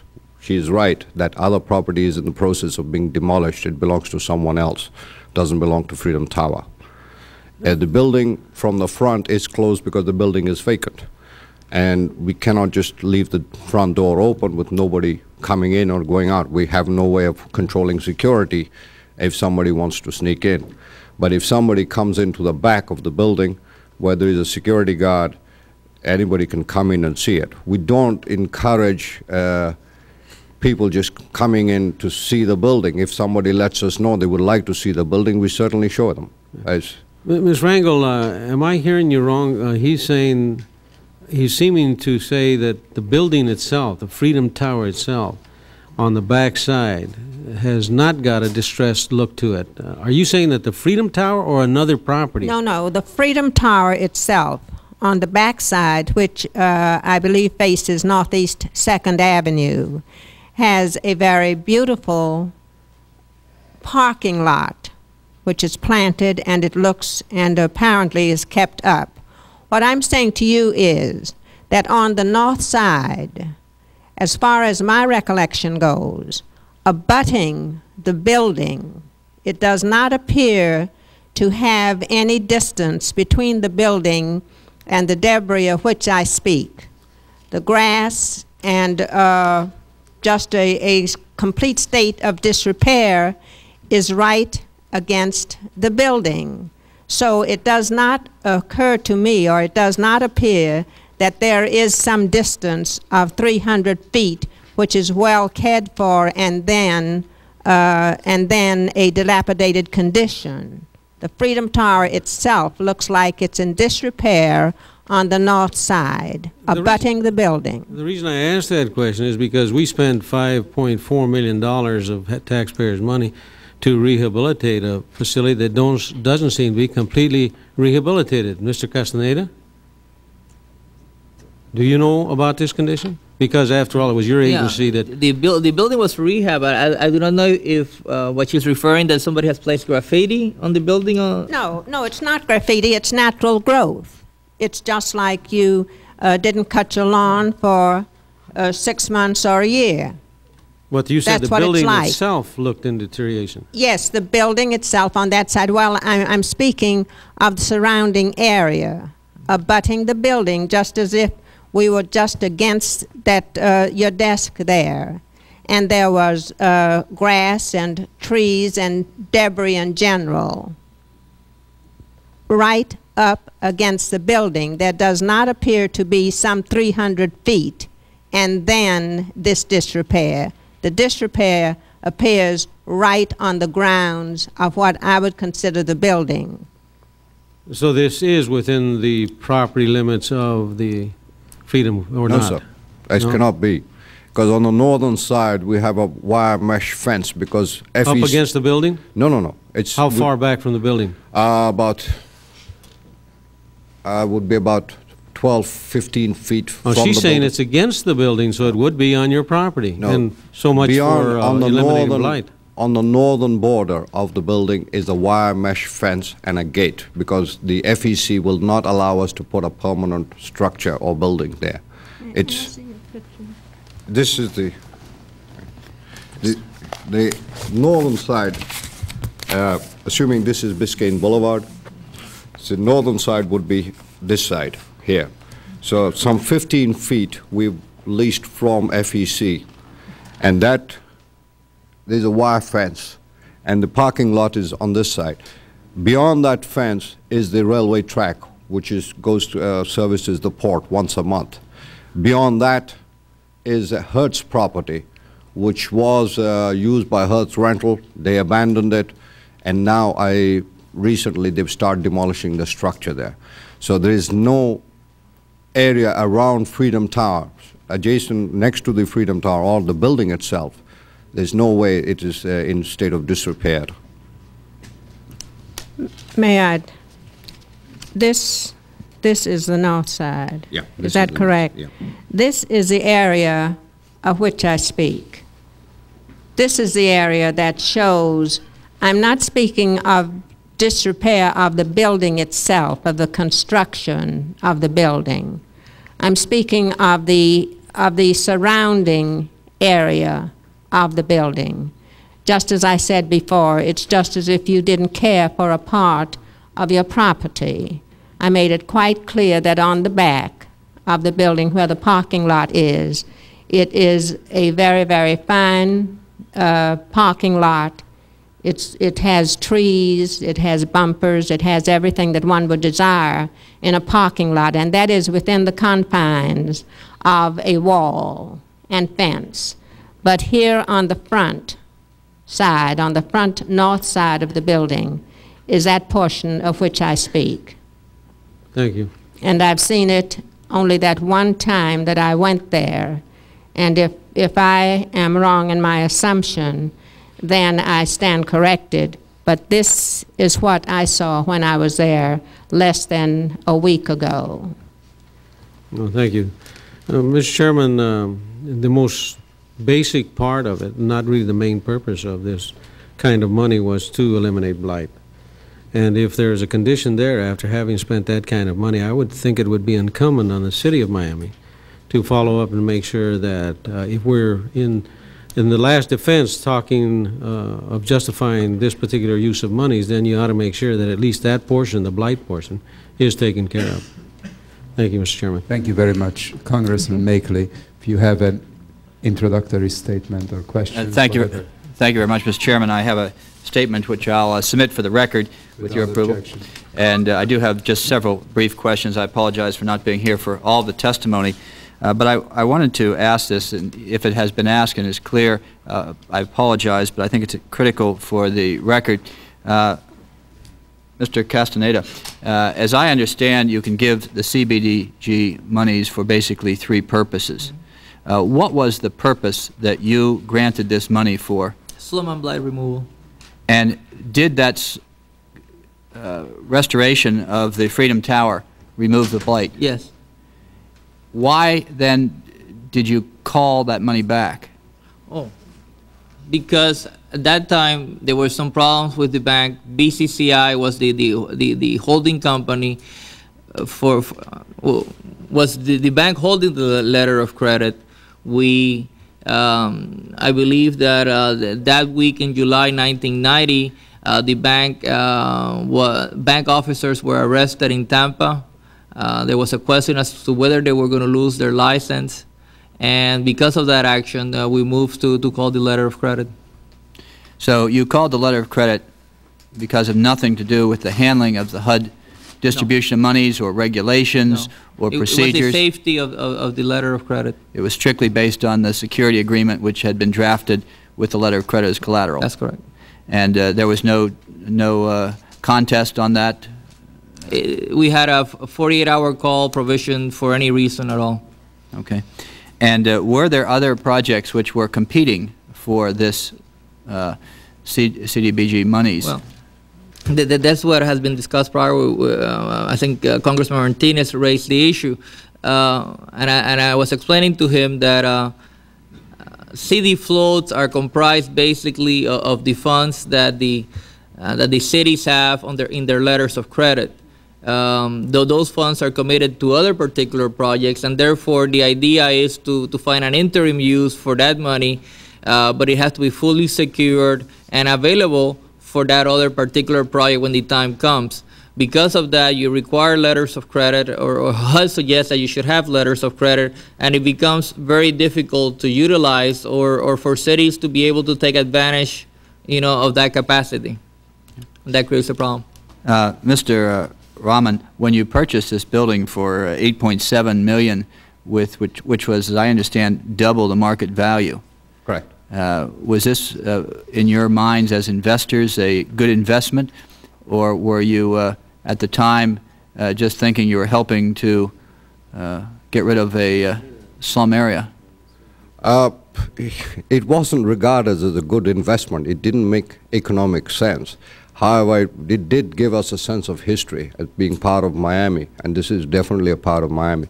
We have a lot of commitment in the city of Miami, so this was our way of getting involved more with the city of Miami, and in the hope that we might in the long run make some money too. So your original purchase had nothing to do with the CDBG monies. You No. were looking at it as a commitment. Yes. And I've looked at your brochure, which is quite frankly very attractive, but I have never been there, and I understand that the area is still perhaps not an attractive business area, and that may account for why there are no tenants in your building. Was that part of your business plan, that you said after sinking $8.7 million into a building, we will still be left in a neighborhood that has not much incentive to have 150 multinational companies, as you indicate, come into our building? That's true, but the city of Miami is going towards north, and in recent time there are plans to have the Performing Arts Center just opposite Freedom Tower. The port is becoming, Bayside has become very active. Now you have the mass transit people mover coming with a station, Freedom Tower Station. So we believed in the long run this will be a central point of Miami downtown development projects. And we had that sense of believing in it. At this point of time, there isn't enough infrastructure to support an office building. When people work in an office, they want to get out and go somewhere to eat, so there isn't that infrastructure yet. But we have Dade Community College, which is 1 block away, 2 blocks away. They're expanding. So there is hope for that area. I mean, there is hope for that building. And we believed and looked at it in that spirit. In the meantime, we are carrying it. We are living with it. Without the CDBG monies, you're doing it on your own? Oh, yes. Well, I'm reminded of the person who bought all the land around what is now South Station in Boston. At the time, he was thought to have been crazy. Obviously, he became a very wealthy individual when South Station in Boston went into that area. So I hope that things work out for the city of Miami. Thank you. Thank you very much, Congressman Makeley. We will now turn to Ms. Mary Ann Arty, Chairwoman, Delaware County Council, Delaware County, Pennsylvania. We appreciate your patience. Your prepared statement will be entered in the record in its entirety, and you may proceed any way you choose. Thank you, Mr. Chairman. I'm Mary Ann Arty. I chair Delaware County Council in Delaware County, Pennsylvania. Council would be the same as county commissioners in most of the other counties in Delaware County, although we operate under a home rule charter form of county government. I have 4 elected colleagues, and we are responsible for the administration of a county of 49 towns and nearly 600,000 people. Delaware County geographically lies in the southeasternmost corner of Pennsylvania. Our communities, our towns, range from being poor and urban to being affluent and suburban. Our people are a mix of blue-collar, hard hat, middle management, professional men and women. We have a strong, skilled labor force. We have many institutions of higher education that are nationally, internationally known, and we have a wealth of healthcare facilities. We have many treasures, and we have some warts. From 1975 until 1989, Delaware County received approximately $58,470,000 in CDBG funds. And during these years, the county CDBG program was administered by a subgrantee, the Delaware County Redevelopment Authority. And that was an autonomous entity outside of county government, although county council appointed their board. And they contracted with some various subgrantees to carry out eligible programs.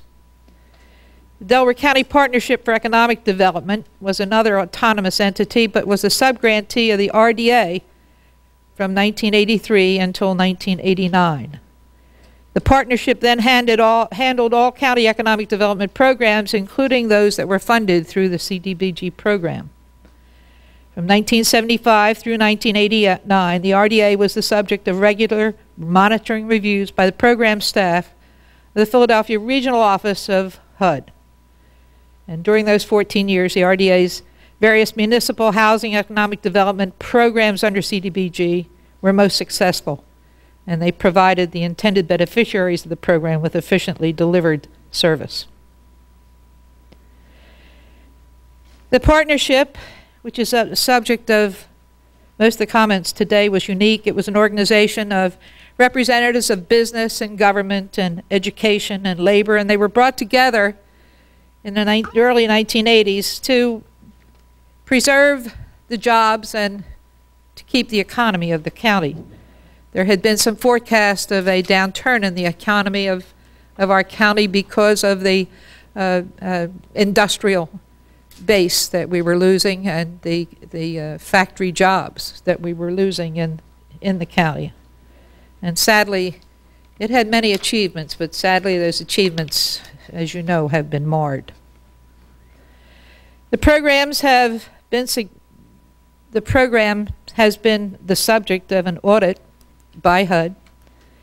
And I thought perhaps that one of the things that you might need to know outside of my statement was the fact that under our Home Rule Charter form of county government, the 5 members of council divide the responsibilities of county government. And we have, as you know, many, many departments. There's nearly 2,600 employees of county government. Traditionally, the person who chaired the council had the oversight for the CDBG programs, the partnership, and the redevelopment authority.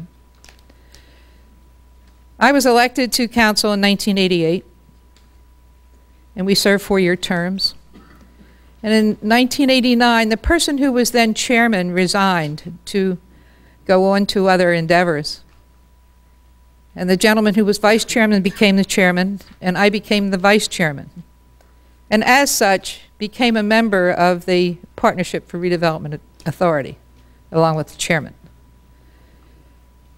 In January of 1990, the person who was chairman of council's term ended, and I became the chair of Delaware County Council, and therefore have assumed much of the things that we are dealing with today. It has been an interesting experience, Mr. Chairman, and we find ourselves in many difficulties. We have had some legal pursuits. We have had the person who had been the director of the partnership when a task force on which I served, as a matter of fact, I served as chair in the late 1989, found that there were some irregularities in the partnership, and we had a consultant, and we met with another group of people and came in and looked at some of those irregularities that had surfaced. And as a result of that, issued a report, and that report went to HUD. And the person who was then the director was asked to leave. He did leave. He has been subsequently indicted. He pleaded guilty. He has yet to be sentenced. They came to light in July of 1989 when an employee of the partnership questioned or raised an issue about the awarding of contracts. And that's in turn what created the development of the partnership. We have been found wanting by an audit of HUD from the Inspector General, the Regional Inspector General for Audit, did a comprehensive audit which was released about July of 1990, June, July. And since that time, and even before that time, if you will, we have been about the business of putting our house to order. As I mentioned, we asked the person who was then the executive director to resign. He did.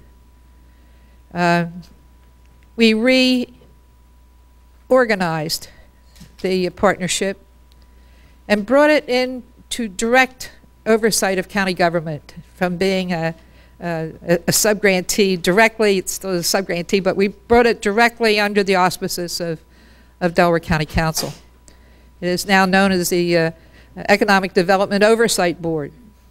And all 5 members of that oversight board have been reviewed by HUD and found to be free of any kind of conflict of interest or any other nefarious deeds in their past or future. We have a member of council, the vice chairman of council, Ward Williams, works directly with that group and is indeed a part of it, but because of HUD directives could not serve as a member, but he serves as an ex officio member and is part of their everyday business of being. We have taken the Redevelopment Authority, which was a sub-grantee, and we have brought it into county government so that we have a direct line to what it is and what it's doing and where it is going.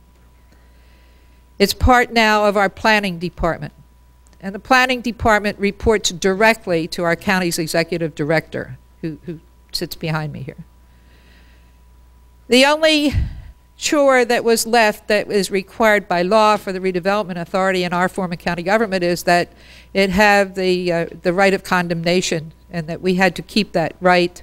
So we vested the members of the Economic Development Oversight Board, the EDOB, if you will, with that legal responsibility. But that is all that then remains of what was the RDA, or the Redevelopment Authority. We have had an experience, if you will, of going back and reconstructing and redoing with all possible measure of everything that had been questioned in the audit from the Inspector General. The going has been difficult, Mr. Chairman. I readily admit that. But we are working very industriously to achieve that end. We had, I think, 44 loans that accounted for part of the $5,641,000 that we have been found lacking by the RIGA audit. And incidentally, we challenge those numbers, and we expect fully to, with some exceptions, to clear all of those findings, sir. But some of the 44 loan files, and I think 30, some of those files are now ready to be cleared. They're prepared, they're ready for the people from HUD to go over them. They have been submitted previously and found lacking, and that the process was not to HUD's requirements. And some of the other monies we have repaid. We will, the executive director, who is no longer with us, was bonded and insured, and we hope to recover some of the money that we found that was a result of some of the purchases and things that were done with HUD money that was certainly not right, and from day one we have conceded the fact that they were not proper. But we hope to recover that money from the bonding and the insuring. And indeed, the gentleman has yet to be sentenced. I think that comes at the end of this month sometime. And we have written to the U.S. Attorney and asked that restitution of these funds be made part of the sentencing procedure, so that we are, in every way, Mr. Chairman, putting our house to order. We have had difficulties, and it's taken a long while, and it's going to take some time longer. But we will, in every way, make every effort to clear the entire findings, and deeply regret that they occurred. Well, thank you very much, Ms. Arti. Appreciate your very candid and full statement. May I begin by asking, you've been a member of the Delaware County Council since January 1988, as well as a member of the board of the Delaware County Partnership for Economic Development. Is that correct? Well, that would have occurred in probably 1989, Mr. Congressman, when I became vice chairman. Right, right. Or vice chair, or when the chairman left and people kind of moved up. Right. And now, it appears to me, and correct me if I'm wrong, it appears to me that if a particular individual had not gone to the press alleging improprieties, which was the catalyst for the HUD Inspector General's audit, which found that millions of dollars in community development block grant funds had been misused, it's very likely that these abuses would have continued to go undetected. Is that correct? Mr. Chairman, I understand what you're saying. I think that some of these things had been unearthed by some of the people within the Economic Development Partnership Board and were brought to our attention, which is the point at which we asked the consultant to do a monitoring review of the partnership. On the heels of, you're talking about procurement of contracts? Yes. Well, my understanding, and you are much closer to it, so please correct me if I'm wrong, that the catalyst for this whole problem, the revelation of the whole problem, was an individual who went to the press alleging improprieties. Is that correct? That could have been. And am I correct in assuming that... I just really can't be totally sure of that, Mr. Chairman, but historically I think that there was contact with the press. Whether it was someone from outside the partnership or within the partnership, I cannot say. May I ask, were you present at any county council or partnership board or other meeting where there were discussions about the propriety of using CDBG funds for a particular project or activity? I think not. I was only present at a few meetings, Mr. Chairman, at the end of 1989 and before we dissolved that board, which would have been in 1990.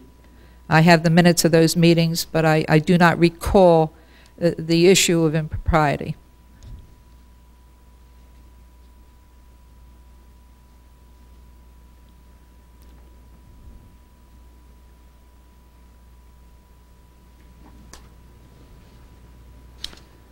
After the Inspector General's report was issued, you were quoted in the Philadelphia Inquirer on June 16, 1990, making the following comment, and I quote, "They're really going overboard because of the problem on a federal level.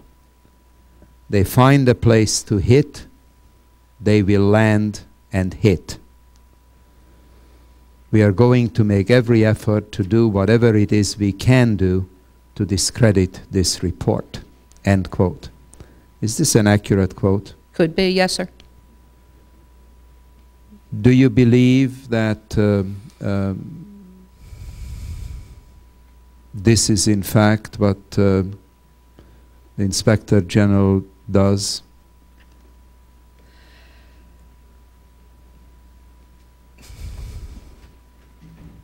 The quote, and I do remember making it, but I also remember the shock at having received that audit report from the Inspector General. I also recall some of the very uncomfortable situations that surrounded what should have been an exit interview that was not. Certainly it was a shock to all of us, Mr. Chairman. I don't question that. I could have overreacted. Okay, well, we all do from time to time. Lord knows. But now that we have had an occasion to reflect on it and time has passed, do you really still maintain the position, and I'm quoting you, we're going to make every effort to do whatever it is we can do to discredit this report? Or do you rather want to see whether the report is accurate? And if the report is accurate, would you not rather prefer to correct the abuses? Absolutely. I think we have corrected the abuses. We have put our house to order. We continue to do that.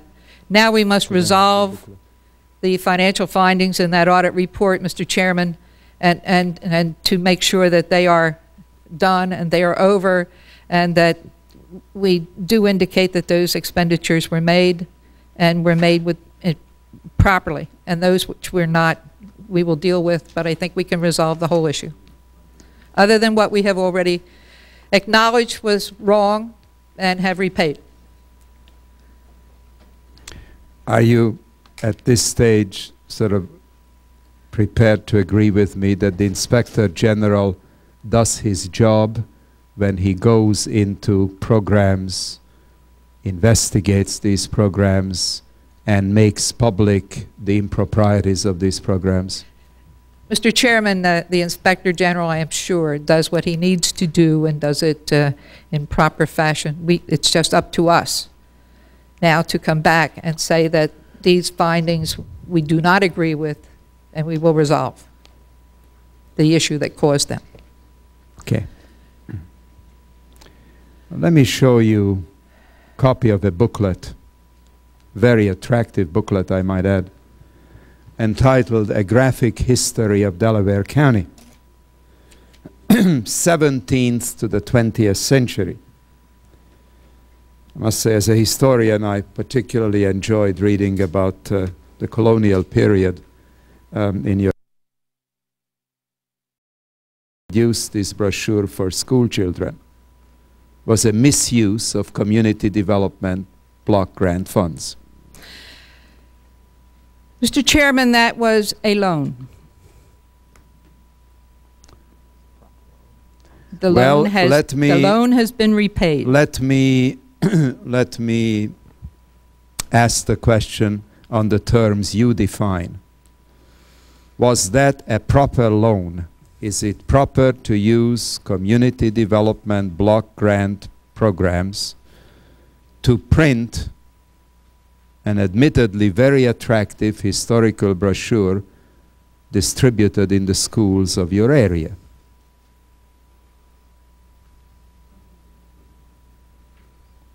On what basis was that loan made? May I confer with counsel just a moment, Mr. Chairman? You surely may.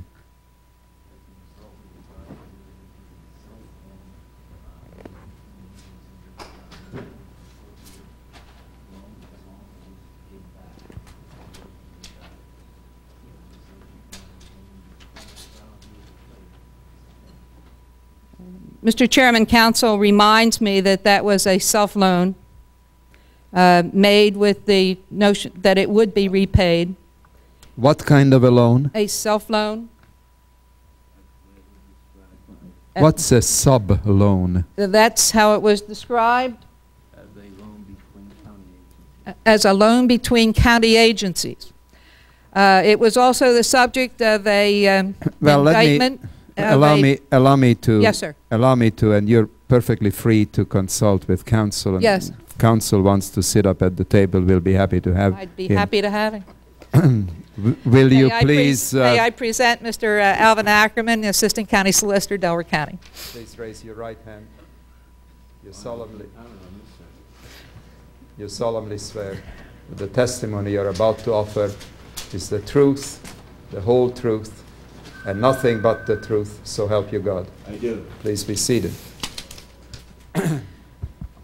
My question is a very simple one, and I'm delighted to have either of you folks answer it. On what basis did you have authority to lend $68,000 for the printing of a multicolored brochure distributed in the schools on the history of Delaware County? And let me stipulate that I think it's a fine brochure. I think the school children probably learned a great deal. I think it's a meritorious project.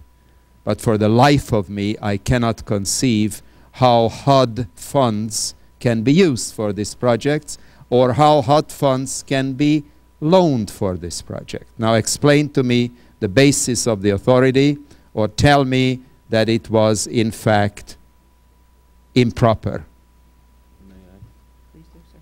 With your permission, sir, let me start by saying it was improper. Okay, I don't need to hear more. That's all I'm interested in. So the could you talk into the mic? The $68,000 use of HUD funds to make a loan for an educational brochure was an improper use of HUD funds. That is your testimony? If it is in fact an educational brochure, and we have since so determined, then it was an improper use of HUD funds. Well, what other kind of brochure would this be?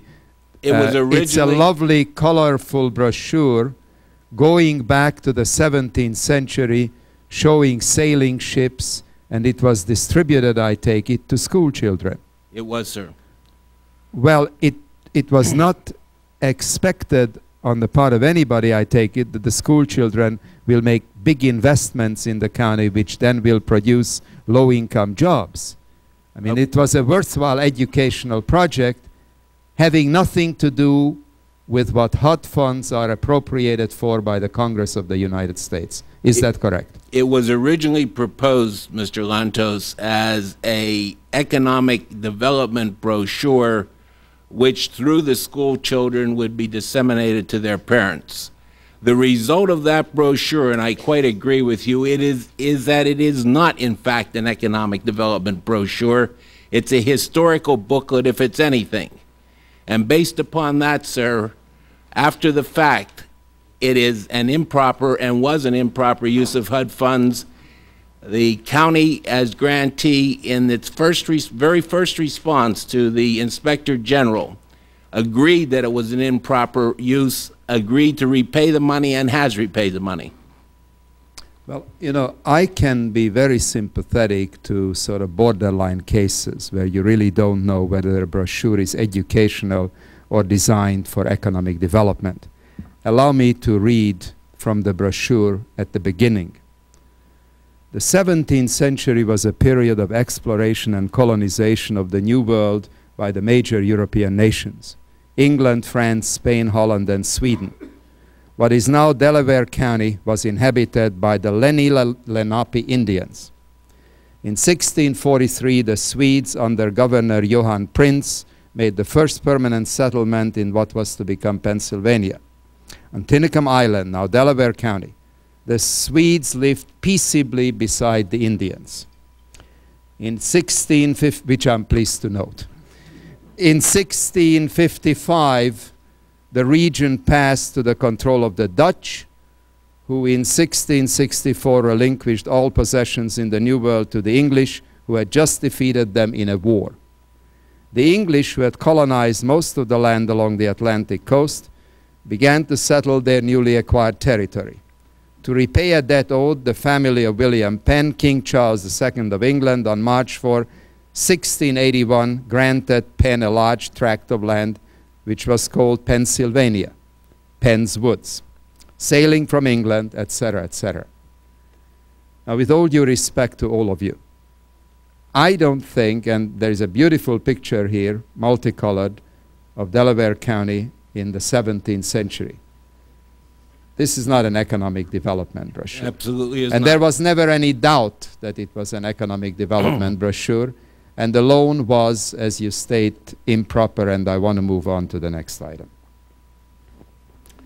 The Partnership for Economic Development paid $60,000 of CDBG funds to produce an 8-minute videotape promoting the county. In examining that payment, it appears that the partnership paid $18,000 extra to have the work done on an expedited basis to assure that the video was ready by September. Why was that? And was that a proper use of CDBG funds? Go ahead, Jared. I have an answer to. I don't have an answer. We're not prepared to answer that for you, Mr. Congressman. Neither Mrs. Artie or I have direct knowledge. However, we will get it and supply it to the committee.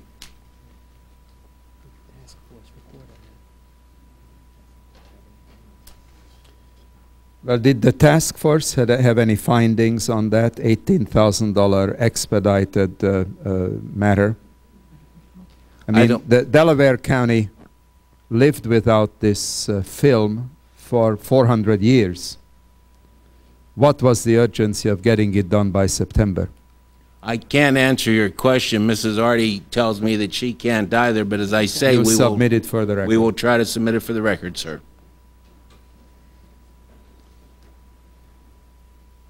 Now, the Inspector General issued a report in June 1990, and that report finds the Delaware County Partnership misspent over $5 million and recommended that the program repay HUD some $1.6 million in CDBG funds. Is that correct? Yes. I'm sorry. Yes, sir. Could you speak into the mic? Yes, sir. Now, to date, the county has only repaid $461,000. The $1.2 million of disallowed expenses includes everything from $66,000 for unnecessary consultants, to first-class air travel, to view the rollout of a Boeing aircraft in Dallas, to over $2,000 to print maps of the county. Why almost 2 years later has this money not been repaid? We have, as I mentioned earlier, Mr. Congressman, we have worked very diligently in an effort to clear some of these findings, to pay the cost of those that we admitted were wrong, but to go time by time and piece by piece in order to get the pieces put together. I have had on my coffee table in my office, Mr. Chairman, a pile of papers that high that have been submitted to HUD. We have made many visits to the regional office. We have asked innumerable times for more help because what we were submitting apparently was found to be faulty or lacking in what they were looking for. I mean no disrespect, and I know that everyone has problems, but sometimes folks know what they want, but they have a difficulty in transposing those needs and wants to the people that have to supply them. It has not been an easy chore. I don't say that it's an impossible chore, and I assure you, I promise you, I pledge to you that we are working in that direction, and we are doing it every day. The folks, some of whom are here, are part of the team of people who have been trying to clear these findings with HUD and the program people at HUD in the regional office on nearly a day-by-day basis, so that it really is so time-consuming, and it has taken so much in terms of effort and energy and indeed, sir, frustration. And perhaps away from some of the things that, you know, some of us have our own agenda and the things that we want to accomplish. But we are in the process. I think that even as we speak, there should be the findings that I mentioned previously of some of the loan files that should be cleared very shortly, and that's, what, nearly $2 million. Well, I appreciate what you're saying, and there is no doubt in my mind that you have goodwill and full intention. It's been done in absolutely good faith, Mr. Chairman, absolutely good faith. I appreciate that. Our Chief of Staff has a question. Yes. Thank you, Mr. Chairman. Ms. Artie, in July 1989, the council appointed a special local task force to investigate irregularities in CDBG funding. Yes. Who headed that task force? I did. Who did the primary work on that task force? The consultant for the RDA, who was Mr. Anthony Dunleavy. He did the actual hands-on work. Had Mr. Dunleavy done any prior work for the partnership in the HUD consulting area? Yes. And was it supposedly his function while he was doing the HUD consulting to be aware of possible non-competitive bids for contracts and other irregularities and other regulations of HUD not being followed? Was that part of his job when he was working as a HUD consultant prior to the time he was appointed to do the work on your investigative task force? I would assume so. Does that seem to you like is that a totally disinterested bystander to do the investigative work, someone who was directly involved in the partnership and who should have been monitoring whether HUD rules and regulations were being complied with? Sir, I'm sorry, I do not know your name. Stuart Weisberg. Mr. Weisberg, Mr. Dunleavy was the person with the technical knowledge. He was the person that had the perspective, the historical perspective, the knowledge, the background, the information to do the kind of work that we ask him to do. But now when the HUD Inspector General comes in and does its audit, yes, it finds that several $100,000 which had been paid to Mr. Dunleavy for consultants' fees were for unnecessary work. Is that correct? Those were the findings, and we hope to clear those findings, sir. And that's the same individual who you hire to investigate whether there had been any irregularities in the operations of the partnership, particularly with respect to use of CDBG funds.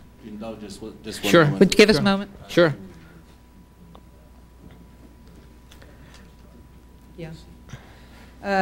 Counsel reminds me that Mr. Dunleavy was retained to act in that capacity long before the audit report was received, the audit findings. Right, but he had been involved in the work of the partnership, and he was the one who was supposed to be monitoring whether HUD regulations were being complied with. It just seems, ludicrous to have that same individual do your investigation as to whether there were irregularities in the operation of the partnership. It was not a disinterested bystander. May we? Sure, sure. Have all the timeouts you want. I think I make it clear at this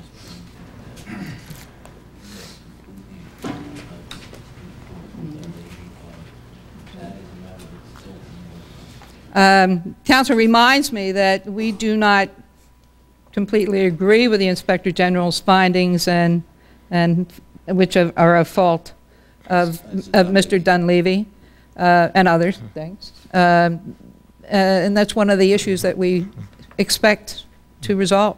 On what basis don't you agree with the Inspector General's findings with respect to Mr. Dunleavy? That the consulting fees were ill-advised. Right. What is your argument? Is that your? Yes. What is the argument to justify the consulting fees? And is that your argument, or is that Mr. Dunleavy's argument? No, that's our argument, Mr. Weisberg. But did Mr. Dunleavy prepare the responses to the Inspector General's audit report? Partially. Okay, so he could have had a role in preparing the response to the allegation that funds paid to him were misspent for unnecessary work. I understand where you're going, Mr. Weisberg, but you have to remember that Mr. Dunleavy had been the advisor, had been the consultant to the CDBG program for many, many years. He had the technical information, he had the historical perspective and the background of information and knowledge. Okay, this is not just, the fox guarding the chicken coop, but then inviting it back for dessert, it seems. I understand. Okay, thank you, Mr. Chairman. Thank you, sir. Well, I want to... Please. Mr. Chairman, Mr. Dunleavy was indicted on what? Some type of I forget use of federal funds. On the fraudulent use of federal funds and went to trial, and that's another thing that has been of great concern to us, all the legal involvements that have occurred from this entire business, not just the particular episode, but the entire thing, and was acquitted by a jury of his peers last week. We want to thank all 5 of you, ladies and gentlemen. You have been patient and responsive. The subcommittee is appreciative. Thank you very much. Thank you. Our next witness is Ms. Pam Hyde, Director, Department of Housing and Human Services in the City of Seattle, Washington.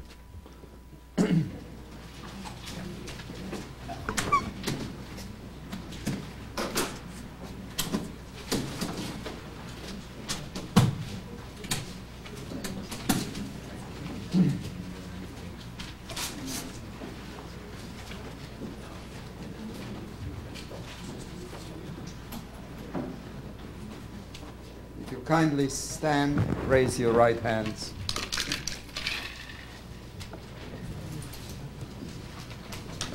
You solemnly swear that the testimony you're about to offer is the truth, the whole truth, and nothing but the truth. So help you God. I do. Please be seated. Ms. Hyde, we are very pleased to have you. If you would be so kind and identify the lady with you. Mr. Chairman, the person with me is Mary Jean Ryan. She is soon to be the director of the Economic Development Project for the City of Seattle, which I will explain in a moment. We are pleased to have you, Ms. Ryan. May I request that you try to summarize your testimony.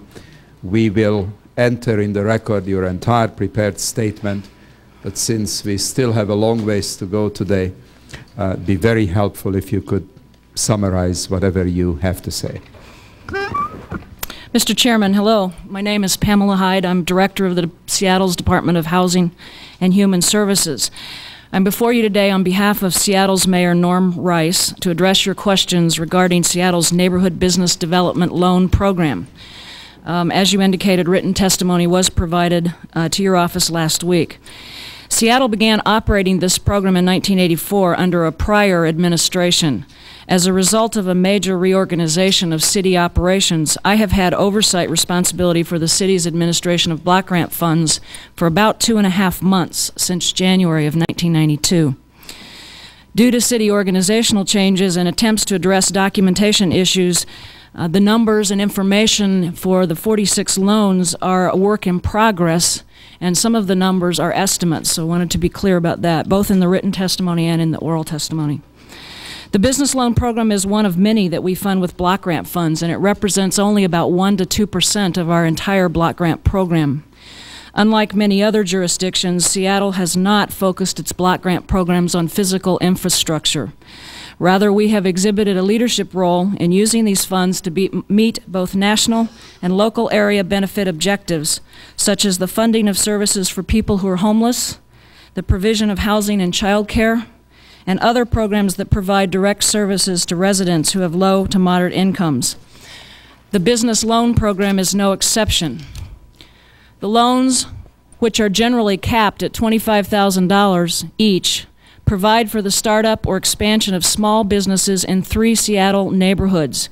These neighborhoods are targeted because they have high unemployment rates and contain the most households with low to moderate income levels. By definition, these small businesses are risky and do not qualify for conventional financing, but provide needed economic vitality and jobs for residents of these communities. Restaurants, markets, jewelry and clothing stores, beauty shops, auto repair shops are among the many small businesses supported with these loans. I'd like to make it clear at the outset that Seattle has not in any way misused the block grant dollars devoted to this program. The program has created jobs, and it has assisted these small businesses to start up or to remain competitive. The program has provided employment for over 160 people, at least 70% of which are low to moderate income. In addition, many of these loans could have qualified as local area benefit and therefore not required to justify jobs creation. However, we have done that. 80% of the loans are current or have made payments in the last 90 days, and the remaining 20% have either been referred to our law department or are being reviewed for that referral for collection. Seattle put its energy into getting the loans made and the businesses operating, but was admittedly remiss in loan collection follow-up and some of the record-keeping required by HUD. While 20% administrative costs are allowed by HUD regulations, Seattle has typically used only 10%. And this commitment to maximizing the use of funds for programs and for loans may have adversely affected our record-keeping and loan servicing efforts. Even though these problems occurred prior to Mayor Rice's administration, he does not deny that there have been problems. Rather, he has taken many steps to help resolve them, which we are in the middle of doing. With consultant help, much of the follow-up documentation has been drafted, and we are working with HUD to review that by HUD's program staff. Again, the numbers are in flux because we are in the middle of this process and therefore may not be exact. Mayor Rice's proposed the use of an independent contractor to perform all business loan servicing in the future, as well as ongoing jobs creation follow-up. The city is also in the process of reevaluating its overall economic development strategies. And as part of this effort, a new small business lending program involving a consortium of local banks and the city will work in partnership to provide these loans. This effort is expected to leverage about $6 million in private funds for loans to small businesses. This program will replace the current business loan program. As we work to implement our new business loan program, we will expect and look forward to technical assistance from HUD to ensure that we are following HUD regulations in the first instance. This, we hope, will help us prevent problems from occurring later. Mary Jean, who is with me today, will be the head of that economic development project. This program, the Block Grant program, is very critical to Seattle. Overall, we believe that the program is performed in an exemplary manner, and we'll work with HUD to ensure that Seattle continues to use the Block Grant to meet both local and national program objectives. I'd be glad to answer your questions. Thank you very much, Ms. Hyde. How much money has the City of Seattle received in community development block grant funding in the last 3 years? We get over $10 million a year. I don't have the total figure for the last 3 years. So it's about $30 million. A little more than that. I realize you've been on the job just a short time, and we have duly noted that. Roughly how many jobs have been created for low and moderate income people as a result of these CDBG funds? The current records indicate that over 160 people have been employed because of these efforts. Now, I want to be very clear with you and state that very carefully, because the definition of job creation and the number of people who have been employed because of this process may not be an exact match. What the figures that I have at this point are what the files indicate, and that is that over 160 people have been employed by the program for these current loans. Well, I was listening to your testimony very carefully, and you admitted, of course, that your record keeping is not perfect, but I think it's a lot more than record keeping.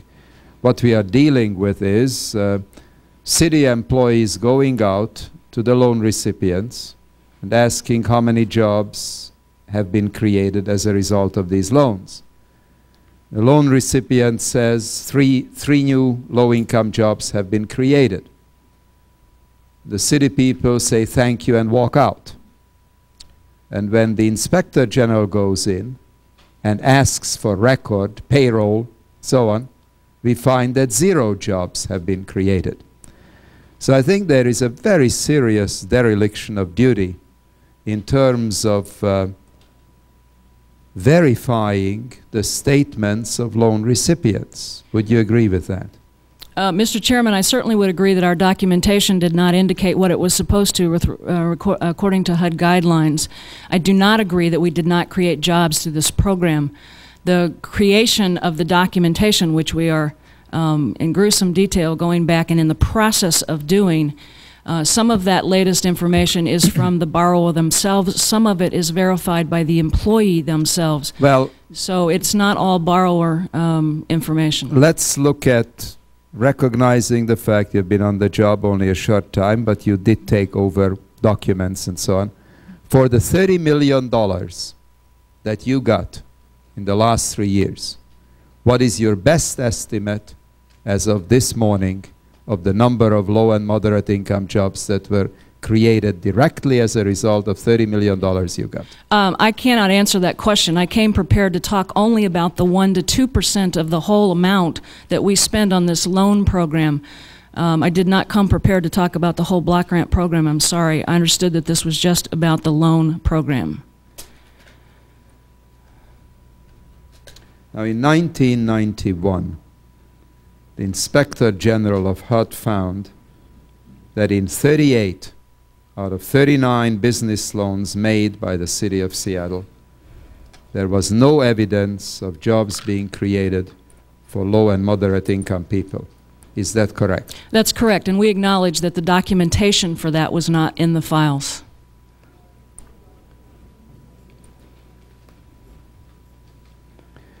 The Inspector General also found that 31 loans were past due and 20 had no collection activity whatsoever. Is that correct? I don't remember the numbers, but yes, the audit did find that many of the loans had not paid. Well, you must have had some reaction to that. I mean, is the audit way off? Is it all wet? No. Or is it pretty accurate? No, we agreed with the audit, Mr. Chairman. We are in the process of recreating the documentation that was not there. We also are in the process of redoing and improving the loan servicing. And in fact, the 3 steps that I told you we're in the process of taking to try to make sure that we get people hired who are experts in the ability to do this and service those loans is in process. Literally last week and this week, City Council was reviewing those ordinances. They're expected to pass next week, and Mary Jean will take office on April 1st. In the meantime, we have been doing loan collection, loan servicing, and as I indicated, at this point, 80% of the loans have paid within the last 90 days. Some of them are actually current. So in some cases, there is a discrepancy between our records and the borrower's records, so that in some cases we may show a person 1 month behind or 2 months behind when the borrower indicates that their records show that they are current. So we are in the process of trying to reconcile those things. The Inspector General thought that the problem was so severe that he recommended that the Seattle program be terminated. Is that correct? Not to my knowledge. We were advised by HUD in an advice letter to suspend making loans until the documentation was cleared up.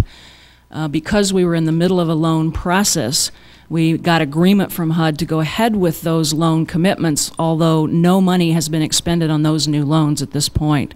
We are reviewing each one of those. So I don't recall an audit finding or a recommendation that we be terminated. There was a recommendation or an advice that we hold up making any further loans until we cleared up the documentation. May I ask both of you how long you feel it will take you to put Seattle's program in shape? I think I'll let Mary Jean answer that because Please. it's going to be her responsibility. Hopefully the specific findings in the audit that deal with documentation could get resolved to HUD's satisfaction within 60 to 90 days. And then there are some of the audit findings that deal with the implementation of adequate loan making and loan collection systems. And the city's committed to putting those systems in place before commencing any new loan making activities. And we're hopeful of having systems developed and in place sometime in the summer. Ms. Ryan, may I ask you, you have studied the HUD report, the IG, the Inspector General's report carefully, I take it. Yes, I have. You probably have committed it to memory by now. Was it a fair report?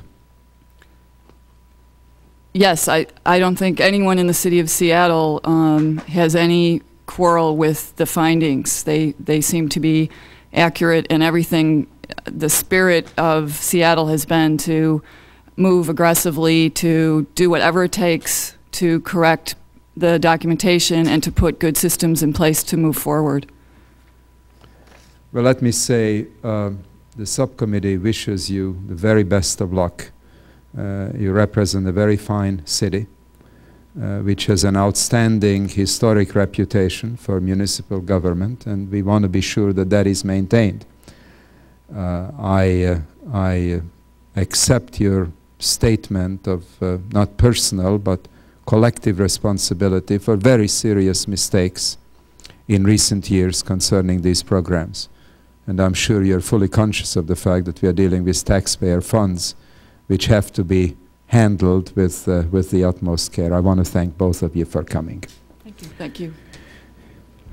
Our next witness is Mr. Chris Greer, Assistant Inspector General for Audit, Department of Housing and Urban Development, who is accompanied by Mr. Patrick J. Neary, Assistant Inspector General for Investigation, Mr. Robert H. Martin, Deputy Assistant Inspector General for Audit Operations, wonder if I might ask you, gentlemen, to please stand.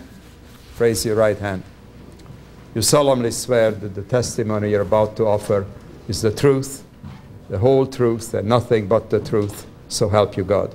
We do. Please be seated. Let me, before you begin, Mr. Greer, express again my appreciation for the work of the entire office, former Inspector General Paul Adams, and you personally. You have been enormously helpful to the work of this subcommittee, and I want you to know we very much appreciate your great background and perseverance, and we are very fortunate to be able to work with you. Your prepared statement will be entered in the record. You may proceed any way you choose. Thank you, Mr. Chairman, and thank you for those kind remarks that attribute to our entire organization and these fellows and their staffs and the work that they've done. We're pleased to be here this morning. We have prepared a lengthy statement for the record, and with your permission, we'd ask that that be submitted for the record. Without objection, it'll be part of the record. And we'll simply summarize the key points in that statement. Since October of '91, when you last held hearings on the CDBG program, we have continued to encounter significant problems in the CDBG program. For example, we have issued 13 audit reports which question $16 million in grantee expenditures. And during that same period of time, there have been 31 indictments and 21 convictions of persons or firms associated with our investigative work into the CDBG program. In addition to that, we currently have about 140 cases that are currently pending, again, dealing with CDBG matters. Our statement contains some details on these investigations, and I would say that those are highlighted by 5 individuals that recently pled guilty in Delaware County, which you just discussed with Ms. Arty. Likewise, our long statement points out serious abuses in Baltimore, Maryland, Houston, Texas, San Benito, Texas, and New Bedford, Massachusetts. We conducted these audits at the request of CPD program staff who had gone in and done their monitoring reviews, detected some problems, and asked us to conduct a more comprehensive audit. Our statement also comments on the completion of a multi-regional review of the economic development loan activities. These reviews pointed out that a substantial percentage of the activities were ineffective and costly in relation to the benefits derived. We believe that the problems in the economic development loan activities that are included in our draft report are probably indicative of problems in the CDB program as a whole. In this regard, we believe there are 3 key issues that HUD needs to address to overcome the program's problems. The first area is in the regulations and the guidance provided to the grantees and the program managers. The CDBG program, as you know, was created to provide entitlement communities with considerable latitude in making funding decisions to address local needs as long as these decisions meet one of the program's 3 broad national objectives. This latitude is evident in the program regulations and the operating guidelines, as well in the way that the Department interprets and applies the regulations. This wide latitude provided recipients makes it difficult to determine what is and what is not a proper way to use CDBG funds. It is not uncommon for our auditors to encounter situations in which the reasonableness criteria must be used. As a result, items that we question or declare ineligible using our best judgment frequently result in protracted, time-consuming negotiations with program staff and sometimes their legal counsel. Our longer statement cites 3 recent examples where this type of long negotiation occurred. We believe one way to overcome the vague regulations is for program managers to issue guidance to establish some more specific ground rules. We're happy to report this morning that since October, both the Office of CPD and our office have issued documents to better define the proper uses of CDBG funds for interim financing and for economic development loans. Assistant Secretary Kondratis issued a memo to all the regional administrators and field office managers on March 6, 1992. We believe this document will go a long way to improve the activities regarding economic development loans. Likewise, we've also attached for the record a program awareness bulletin that our office issued, and that one deals with the interim financing, another activity that was discussed this morning. We believe more of this activity can and should be done to improve the vagueness question. The second major area we believe is improving the monitoring of the HUD staff in providing adequate oversight of grantee performance. Monitoring, whether it's on-site or remote, is very staff-intensive and it's information-driven. Assistant Secretary Kondratis and her staff have made concerted efforts to improve the quality of CDBG monitoring, despite what we feel are significant shortfalls in both staff and data systems. At this point, however, we question whether these improvements can continue to occur because the CDBG program itself has, I guess, reached its highest funding level in recent years in 1992. This, coupled with several new programs coming in online for that same staff, we believe it's unrealistic to presume that the increased monitoring can continue and prevail. One potential way to overcome the staff shortages is to design a monitoring strategy that targets available resources at high-risk grantees and at high-risk activities. HUD is currently implementing such a strategy department-wide, and CPD has been doing this in a lot of respects for several years. However, this so-called accountability monitoring concept's effectiveness is dependent on obtaining and analyzing data in order to identify the high-risk area. It also requires establishing some types of performance measures so you can measure one against the other. Unfortunately, the data systems to accomplish these tasks are not currently available and will be needed to be developed in the future. The third and last element we wanted to discuss is the ability to apply sanctions when grantees flagrantly abuse or mismanage their CDBG funds. Again, we believe that Assistant Secretary Kondratis has done much more and has been more aggressive in taking actions in predecessor administrations. However, we also believe that several factors mitigate against a strong sanction enforcement program. Some factors flow from the program's design itself, while others are internal to HUD.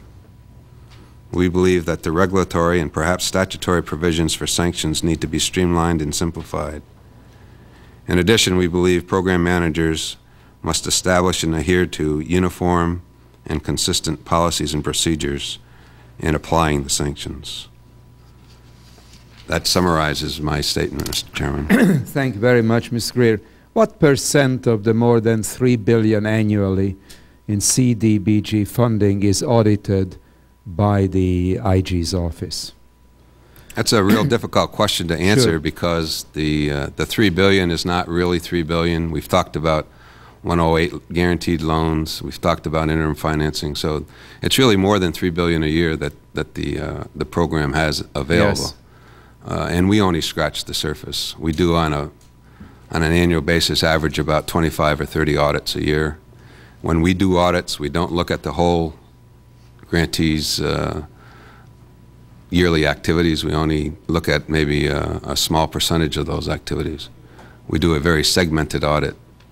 So unfortunately, we can't give you any strong or firm figures, but I would guess it's in the neighborhood of about 5%. About 5%. So 95% you simply don't have the opportunity to audit. Yes. Now, based on your audits, do you believe there is a real problem concerning misuse or questionable use of these funds, or are we just making a mountain out of a molehill? Well, we think there's serious problems in several situations, as evidenced by our audit reports, as evidenced by HUD's own monitoring reviews. So no, I don't think we're making mountains out of molehills. How would you characterize the problem? Widespread? Significant?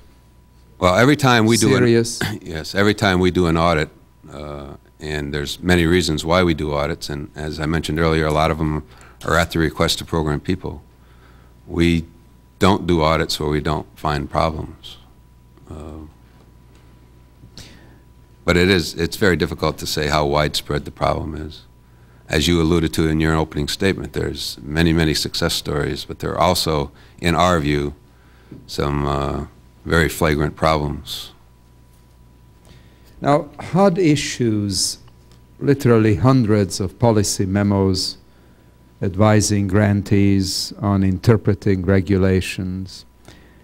Yet, many of the grantees continue to claim that they're confused about key aspects of the program, such as job creation. How can this problem be solved?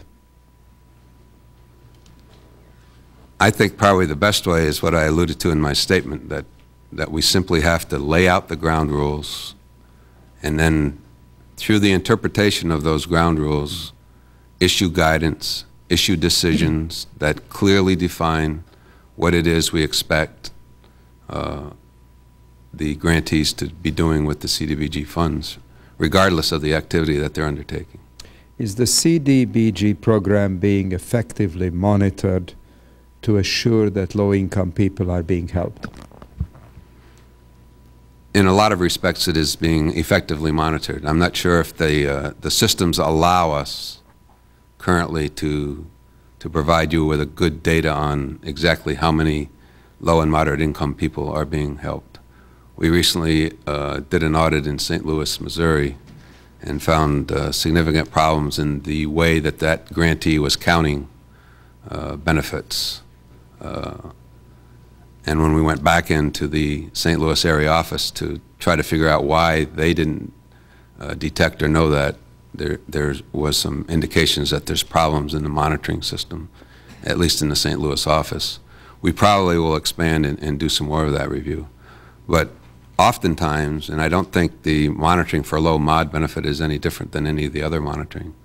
It is, as I said earlier, I think there has been and will continue to be an absence of staff to do the type of on-site monitoring that might be needed to meet perhaps your expectations. To what extent do you think inadequate staffing contributes to program abuses? Well, there's definitely, in our view, inadequate staff in the CPD area at the present time. And is HUD asking for more staff their current in this budget, area? Their current budget is for, I think, about the same as last year.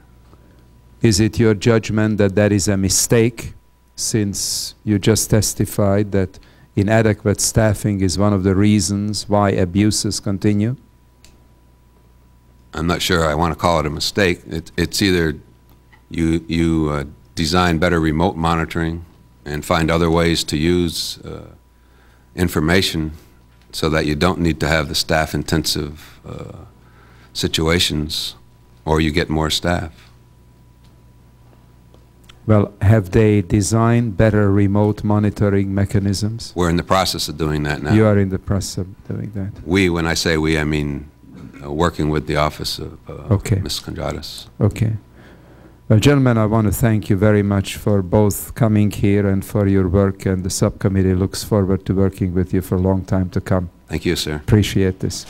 We will take a 5-minute recess.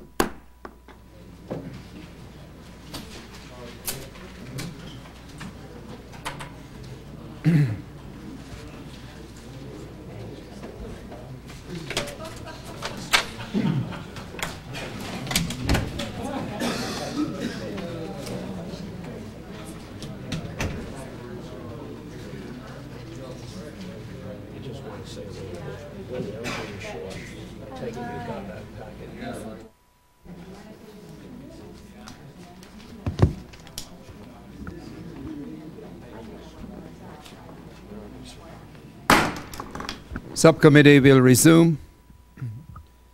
Our final witness is Ms. Anna Kondratis, Assistant Secretary for Community Planning and Development, Department of Housing and Urban Development. If you please raise your right hand, you solemnly swear.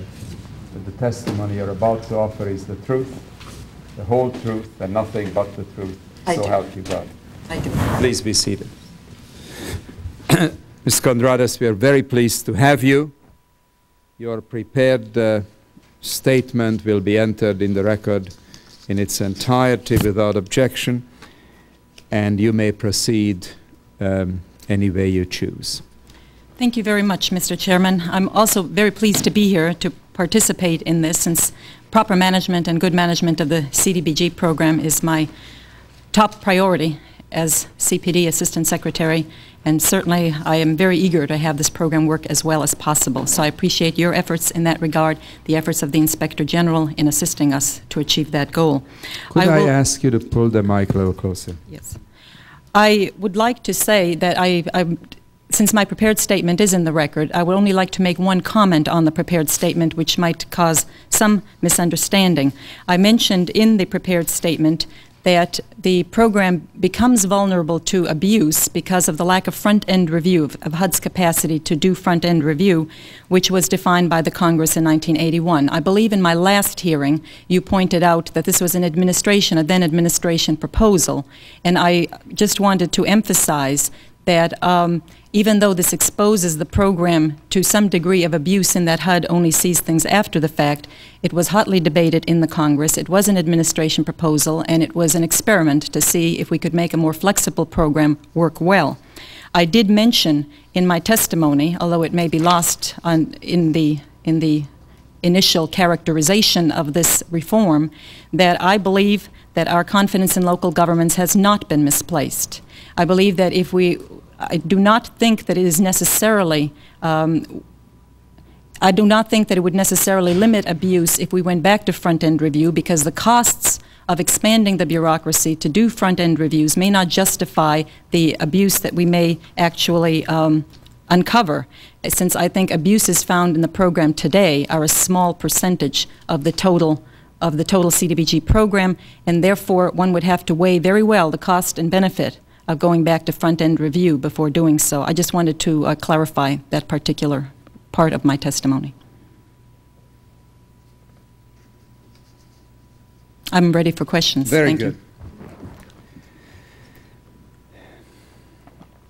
Well, the testimony we heard today shows that, at least in many instances, the program is not tightly controlled or closely monitored. What is your comment about what has unfolded, for instance, this morning? I think that it's always unfortunate when any money is misused or abused, and we certainly are doing our best to try to limit that abuse as much as possible. I think it is also true that our administration and management of programs could be improved. I doubt very much whether there is any agency in the government that could not improve administration of their programs. I think that we are moving in that direction. I do not think that our administration of the program is such that it exposes the program to abuse, or that it threatens the integrity of the overall CDBG program. All of the cases that were brought up at the last hearing, and this one, for example, are cases that HUD is well aware of, that HUD is moving to correct. These are not surprises, and one of the reasons they're not surprises is because, as you may know, we have almost 900 grantees, but we spend 60 to 90 days each and every year reviewing their performance reports of each and every grantee. We do risk analysis to see who we should monitor on site. We monitor on site more than half of the grantees. There are as many as 50,000 separate activities in any given year, 15,000 subrecipients. And I think CPD field staff in monitoring has found something like 3,000, on average, finds 3,000 violations per year of CDBG regulations or the law. And for the most part, we find something like 93% of them are very minor and easily correctable. I think the testimony from the City of Seattle indicated that very often it's not that there is an abuse of the program as a lack of documentation that would enable us to say with confidence that the money has been well used. We're working together with our grantees, not in an adversarial fashion, but in a cooperative fashion to make sure that we have that documentation. But a lack of documentation, many of these findings do not indicate there is an abuse, abuse, it indicates a negligence, a violation of some regulation, and we move to correct it. I think only 11%, even in the current monitoring system, only some 11% of our findings are repeat findings, which means that most communities do not want to violate the laws and the regulations, and once they're told what the correct procedure is, they conform to that. We don't have we have willful violations of only 2% in the entire program. And we move to correct those, and if necessary, we move to involve the Department of Justice, and we bring indictments in cooperation with the Inspector General and the Department of Justice, but those are so rare that one wonders if one put on much stricter controls or expanded front-end reviews, whether the payoff would be there, given the small amount in the program of abuse that we find. I'd also like to point out that you have focused almost exclusively on economic development loans. That is definitely one of our high-risk areas. We've identified it as such. We've been working for more than a year and a half to try to get some control and better guidance out to communities on economic development loans. Nonetheless, economic development is only less than 8% in 1981 of our whole CDBG entitlement program.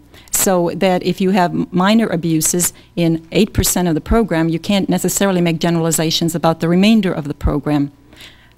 Well,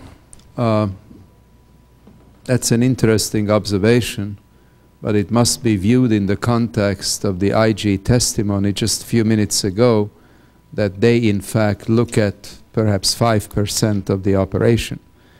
So 95% of the operation goes unaudited. And if you put that together with the Delaware County case, where had it not been for an individual who blew the whistle by going to the press with the results that we have seen, major scandal,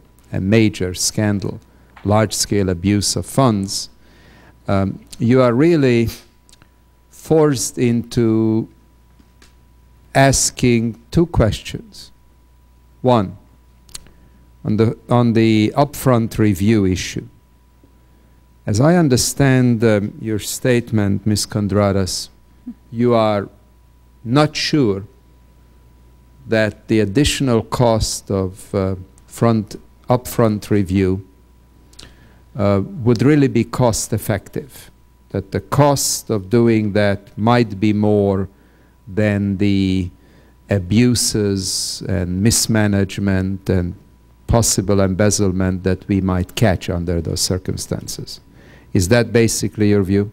That is basically my view. And is that why you are not recommending that we go back to front-end review? Yes, until we finish completely reviewing the entire situation of program management. As the Inspector General pointed out, we are trying to improve our systems. We're trying to evaluate our management procedures. We are issuing both guidance and training to the field. We are undertaking a whole number of procedures which... So when will you finish this process, at which point I take it? At the moment, you have an open mind on whether you want to go back to front-end review, or are you opposed to it? I don't see the justification for it right now, so I suppose that would say that I'm opposed to a legislative proposal to go back to it, because I don't see, given the level of abuse in the program, the justification for it, unless someone could demonstrate the cost, the benefit of it.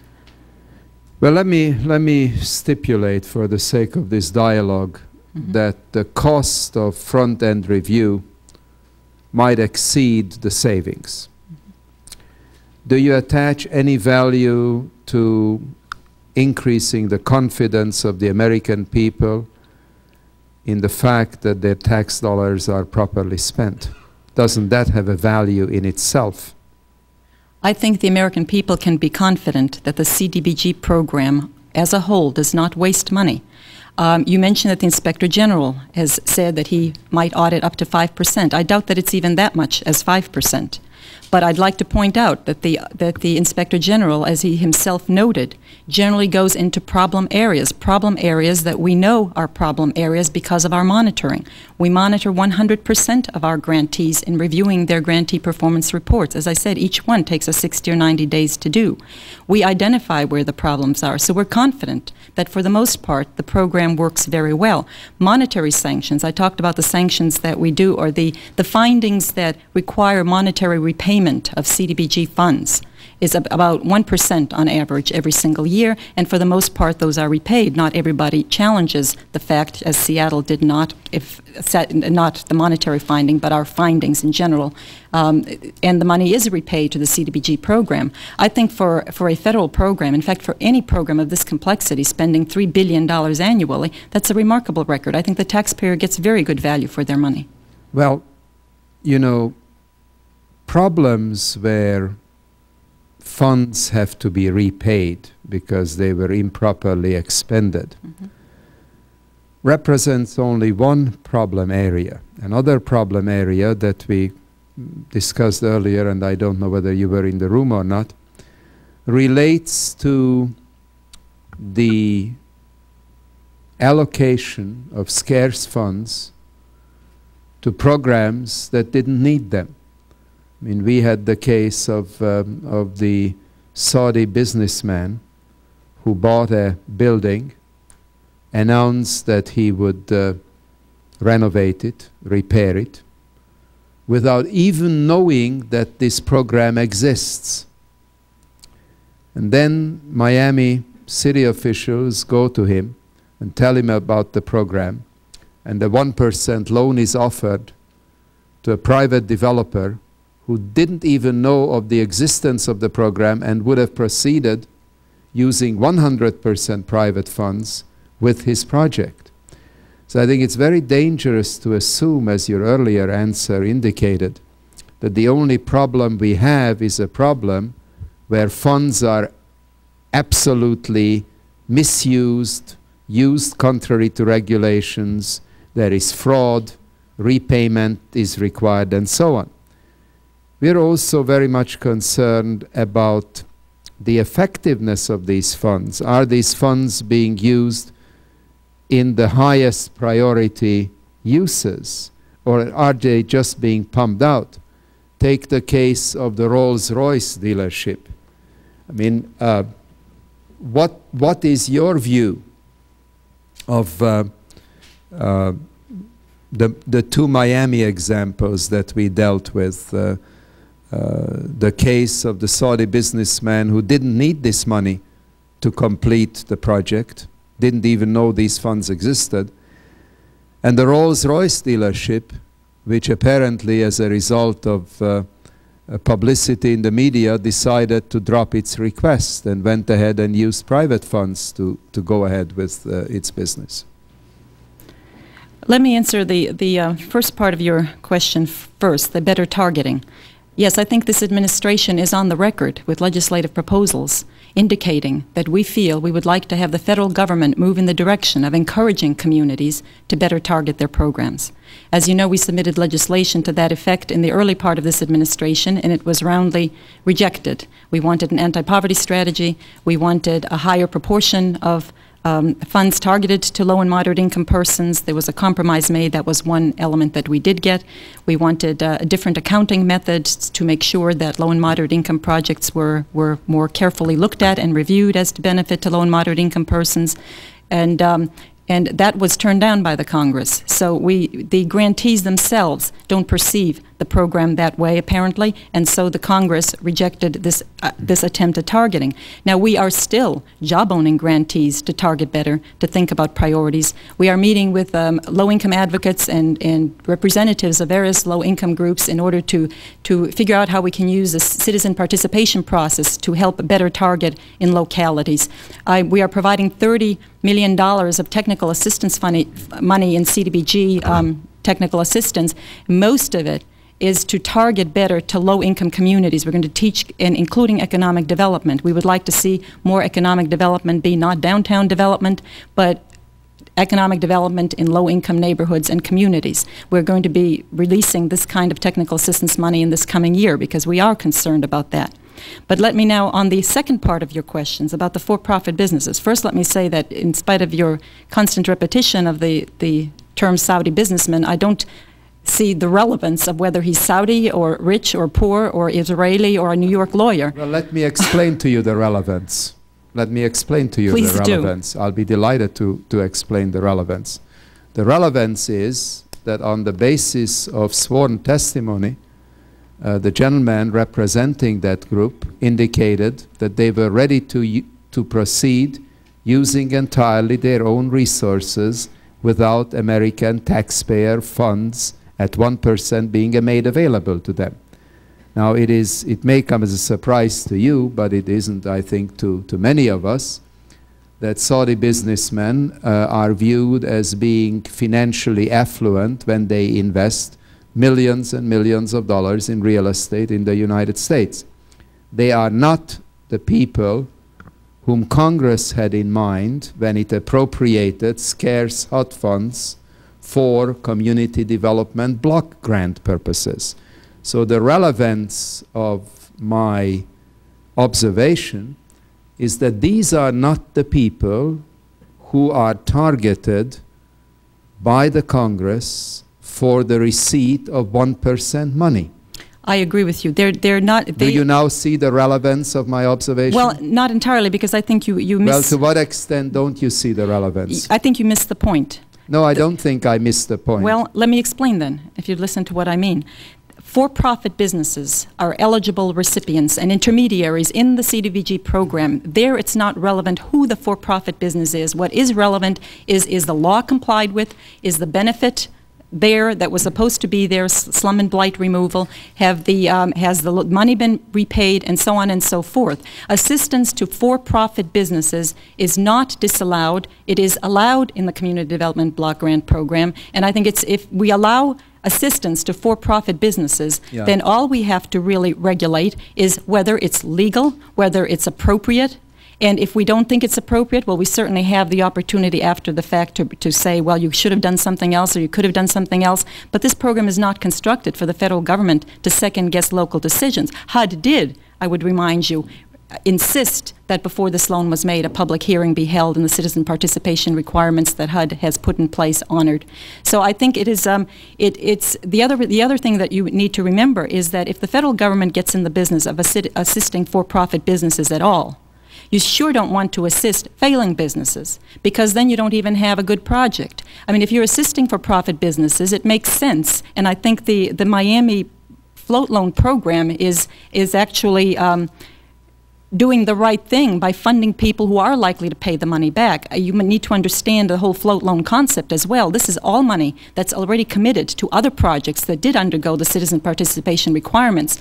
You want to use it, not have it sitting there, because most communities have about 1.5 years of unspent funds in commitments because projects need to get prepared, land needs to be cleared, and so on and so forth. So they have this money sitting there doing nothing.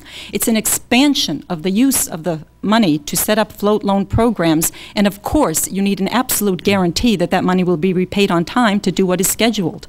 So I think in the instance that you let somebody use money on a short-term basis, you do want to make sure they have the capacity to pay it back. Well, listening to your explanation, I'm afraid I come to the conclusion that you missed the point. So let me try to explain to you why you missed the point. And I would be very happy to have you react.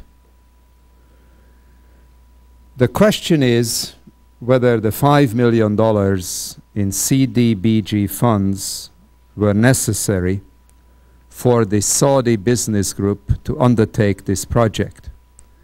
Their sworn testimony is not only that it wasn't necessary, but they didn't even know this program existed. Do you still believe it was the proper use of funds?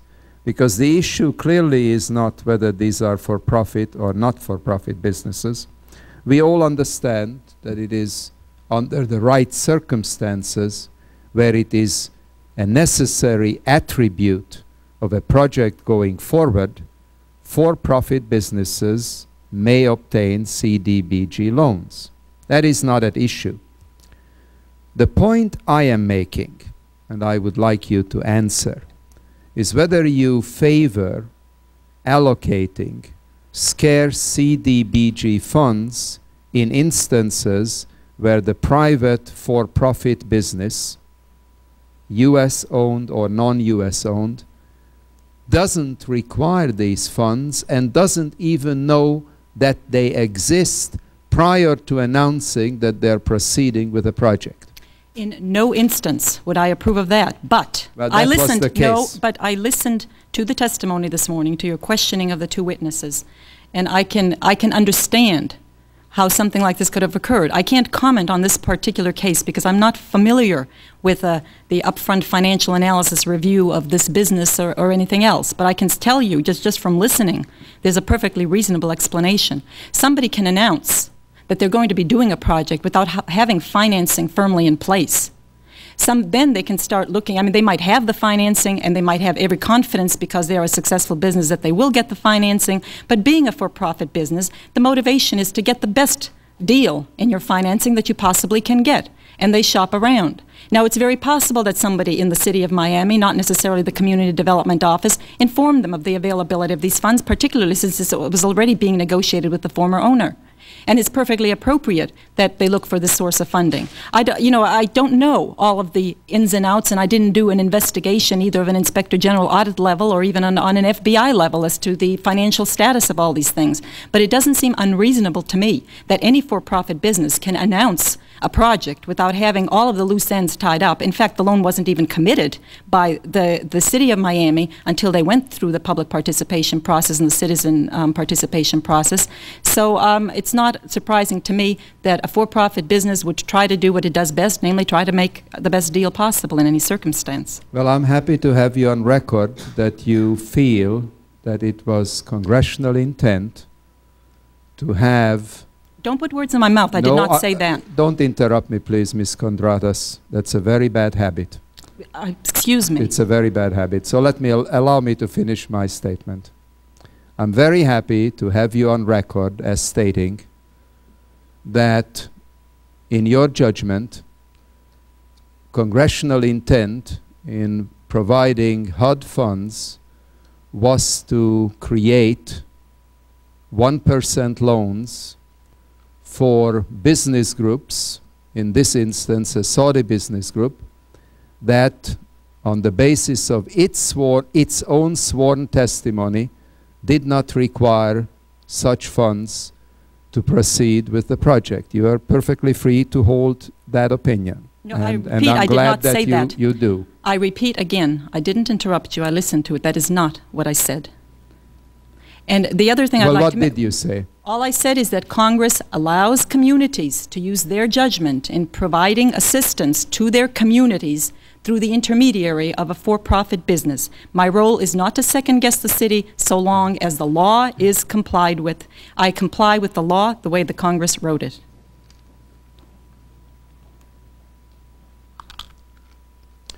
Do you differentiate between more worthy projects or less worthy projects? Well, I personally do when I have my opinions about worthy and unworthy projects.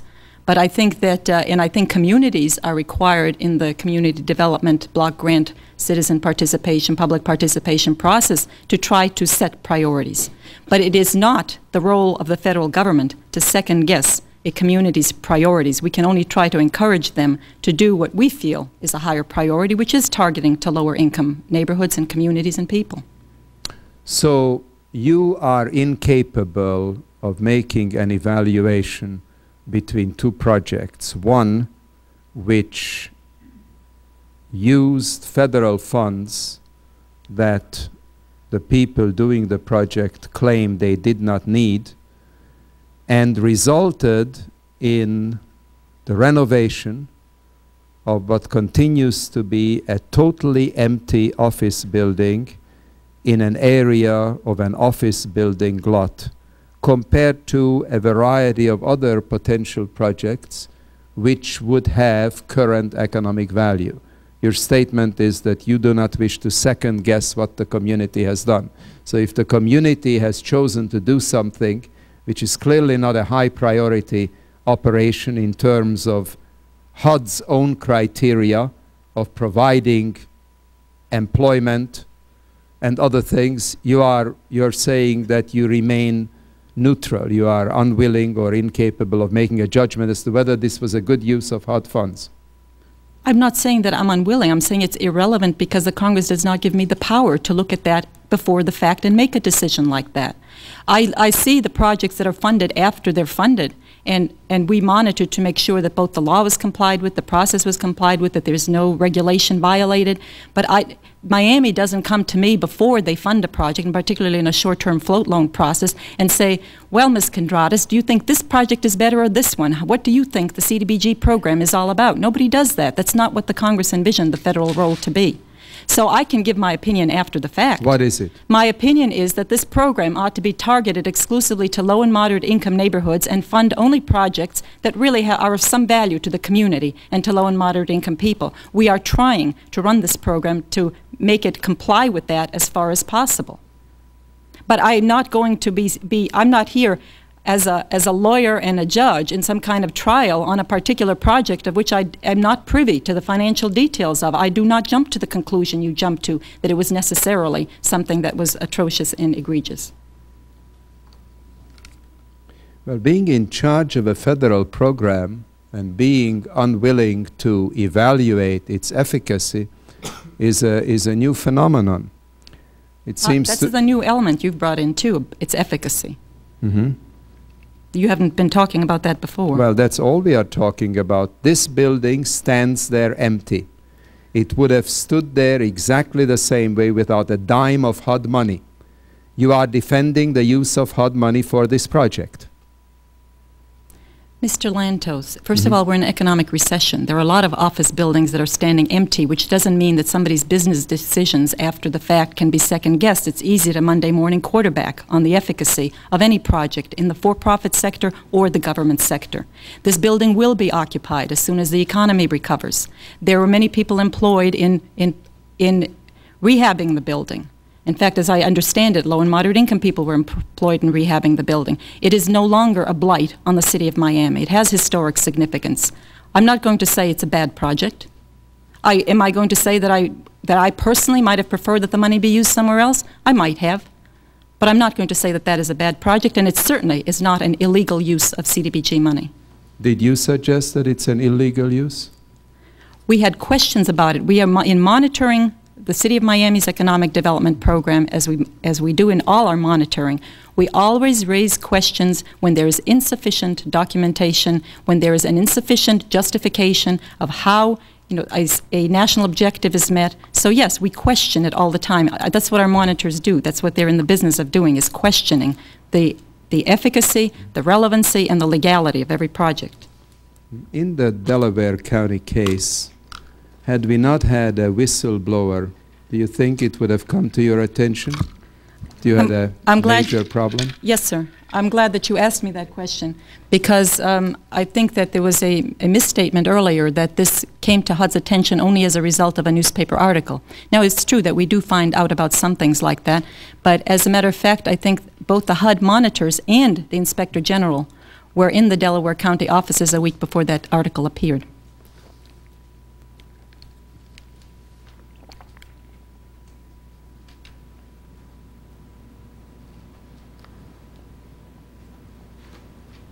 What is your reaction to the Inspector General's concern that with additional programs now, the size of the staff will continue to prove to be inadequate to do a decent job of monitoring and supervision? I share his concern. I've shared it. I've been concerned about this for the last 3 years, and I have therefore taken steps in order to make sure that we can utilize the staff that we do have in the best possible way. I am concerned. I think we're stretched to the limit on staff. So I have been making modifications. One is a computerization, more data systems, better data systems, so we could review our programs with greater speed than we're currently doing, the 60 or 90 days that it currently takes. We're using paper back and forth between our grantees and ourselves. We could be using computer systems if we got them developed. I'm concerned also, I've done things like make reorganizations of staff. I've transferred all UDAG closeout functions from the field to headquarters so that we saved 37 staff years in that one move alone. I've made other adjustments to transfer work from the field that is very time-consuming. For example, I've directed in the management plans that any finding that isn't resolved in a year should be transferred to headquarters so that we could deal with it, so that the field staff could spend more time monitoring. I could list at least 10 to 12 other such management improvements that I've made or have begun to make, because some of these things take time. I've met with our grantees over a period of a year to try to develop some paperwork reduction requirements and some proposals that will be both regulatory and legislative to reduce the burden on grantees as well as HUD staff in terms of the paperwork burden. So I think I've been very concerned, and I've been acting to try to reduce the pressures on our staff in their doing their work and have them do it. But with the new programs to be monitored and supervised, you seem to feel no need for any additional staff. Let me put it this way. As a program manager, I would love to have additional staff. But I think that's your responsibility. I have pointed that out. However, I think that you will understand that this is not a personal decision. It is a process that has many different ramifications. HUD does ask for increased staff. However, the CDBG program is not the worst problem spot and problem area at HUD. When the Secretary... What is the worst problem area? Well, I'm not going to. You have the Inspector General's reports and the GAO reports. You think there are worse areas than this?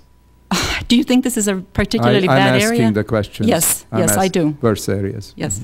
Like what? I'm not going to suggest that. I think you have the Inspector General reports and the GAO reports on which I make my statement. In any case, I think when we ask for staffing, clearly you want to balance things there. The taxpayer and the Congress and the administration don't have any particular desire to expand the federal bureaucracy. And if you listen to the presidential candidates, you'll see that that's the sentiment about that the federal bureaucracy doesn't need to be increased. So you try to make the most of what you have, and things where the integrity is threatened, I think that that's the place where you try to put extra staffing or ask for increases. I do not think, I said I was concerned, and I said that I would love as a manager to have increased staff. However, I do want to point out that I think that the actions that I am taking, if they're successfully carried out, don't threaten the integrity of either the CDBG program or any of our new programs. If I thought it did, I would be the first one to start shouting about it and ask for new staff. Let me just say to you that in the abstract, no one wishes to expand the federal bureaucracy. But if the appropriate regulatory entities would have been in place, the savings and loan scandal under the Bush-Reagan administration, which will cost the American taxpayer hundreds of billions of dollars, would not have taken place. And you have to juxtapose this mind-boggling deregulation mania, which has resulted in hundreds of billions of dollars of cost having to be borne by this generation of taxpayers and future generation of taxpayers, against an infinitesimal amount of money that could have been and should have been used to prevent these scandals from unfolding. Had there been proper supervision during the Pierce-Hutt hearings that this subcommittee had there been an attempt to look at coinsurance early on, rather than picking up these incredible scandals as this subcommittee did subsequently, vast amounts of taxpayers' dollars could have been saved. So don't in the abstract talk about expanding the federal bureaucracy. Only a moron would advocate expanding the federal bureaucracy.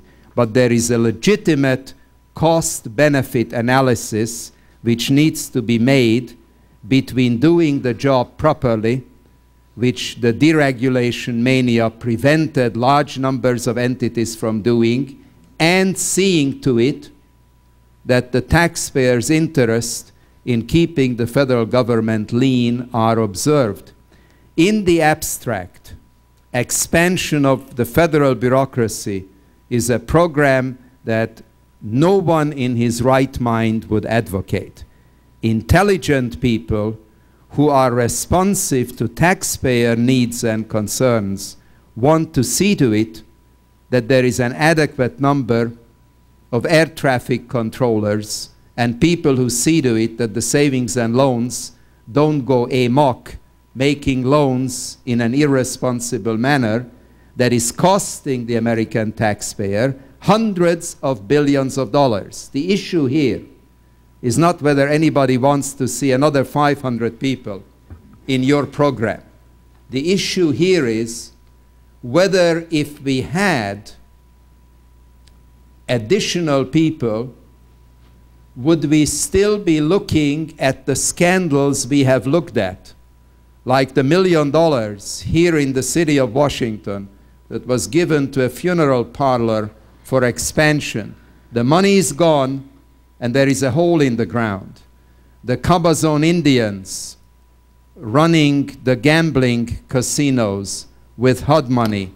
The Delaware County brochures distributed to the school children.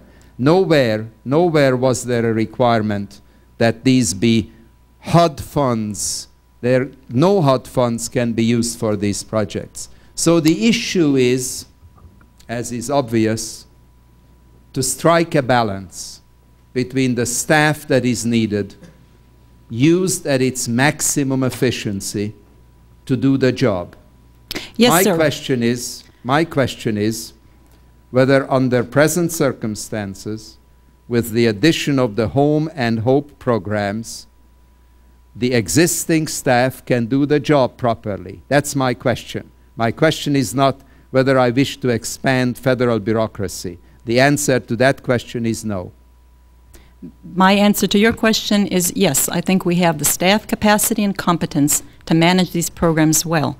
Now, you admonish me not to talk in the abstract, but I've been talking only about my own program.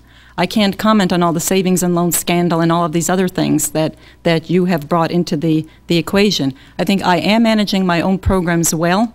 Their integrity is not threatened. You said that if we had more staff, could we have caught this, that, and the other thing? Well, I want to remind you, we did catch all those things with our current level of staffs. And in fact, most of them were funded in 86, 87, 88, and we didn't have Home, Hope, and all the other programs then. So I don't understand your point. I told you that I think that I am managing the programs well. I think the integrity of the CDBG program is not threatened by our current level of staffing. Our Chief of Staff has some questions. Thank you, Mr. Chairman. Ms. Kondratis, in your testimony, you proposed spending $30 million for technical assistance on economic development. However, you intend to contract out this technical assistance. With the shortage of HUD staff, why not use this $30 million in resources to hire additional HUD staff to increase the amount of technical assistance that HUD itself can provide grantees? I think the law doesn't allow us to do that. We can't transfer technical assistance money from the CDBG program and put it to our S&E account to fund HUD salaries. Would you like to see the law changed to allow that? Do you think that would? No, I think the technical assistance is necessary for the grantees, and I think sometimes it's more efficient and effective to contract it out to have it done.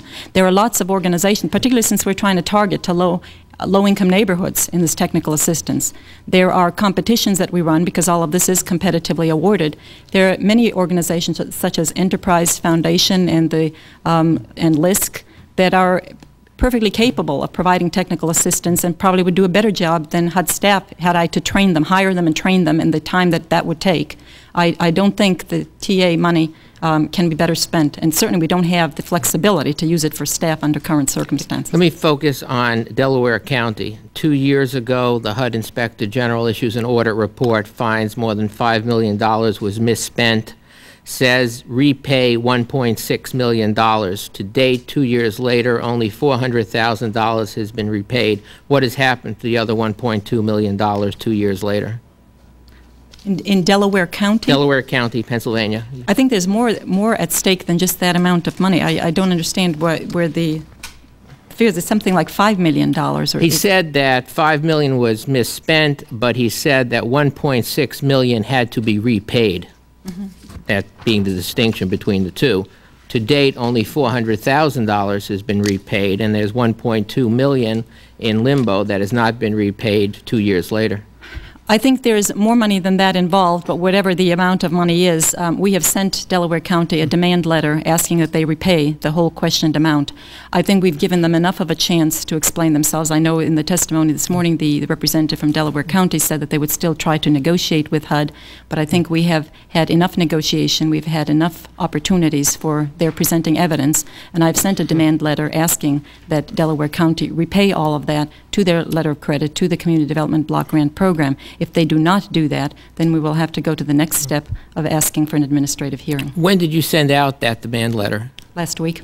Last week? Yes. After we had notified your staff that that was the Are you one implying of the that projects? that was the reason? I'm suggesting a cause and effect relationship between the two.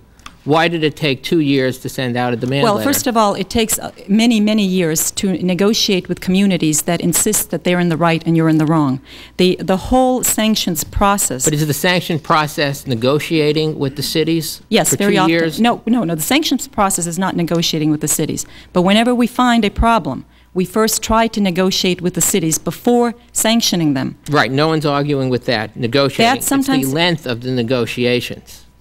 The length of the negotiations is to review papers and papers and $5 million worth of spending. You can't do that in 1 week. It takes months for letters to go back and forth. But you have a detailed HUD Inspector General audit report, which is But when the grantee disputes the findings, it still is incumbent on us to prove it, to negotiate with them. I think that we have done our best. The other thing is, don't forget that we don't play with the same actors all the time. The crowd that was responsible for all the abuses have been indicted, have gone to jail. I mean, HUD isn't a police force. We can only point out the problems. Then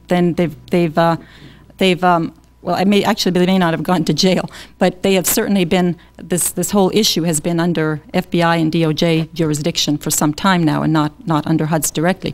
We're working with the community. It's a new group of officials, for the most part. They did transfer, we had problems with the redevelopment authority, they did transfer the program from that redevelopment authority to another agency. We wanted to give them a chance, because if we do sanction it, who suffers? The people that are supposed to be getting use of the money. So we will try to avoid that if possible. We believe in the good faith of communities when they tell us they have a way of managing the program, when they transfer the program from an agency that has a record of failure to an agency which does not have a record of failure and may be willing to do that.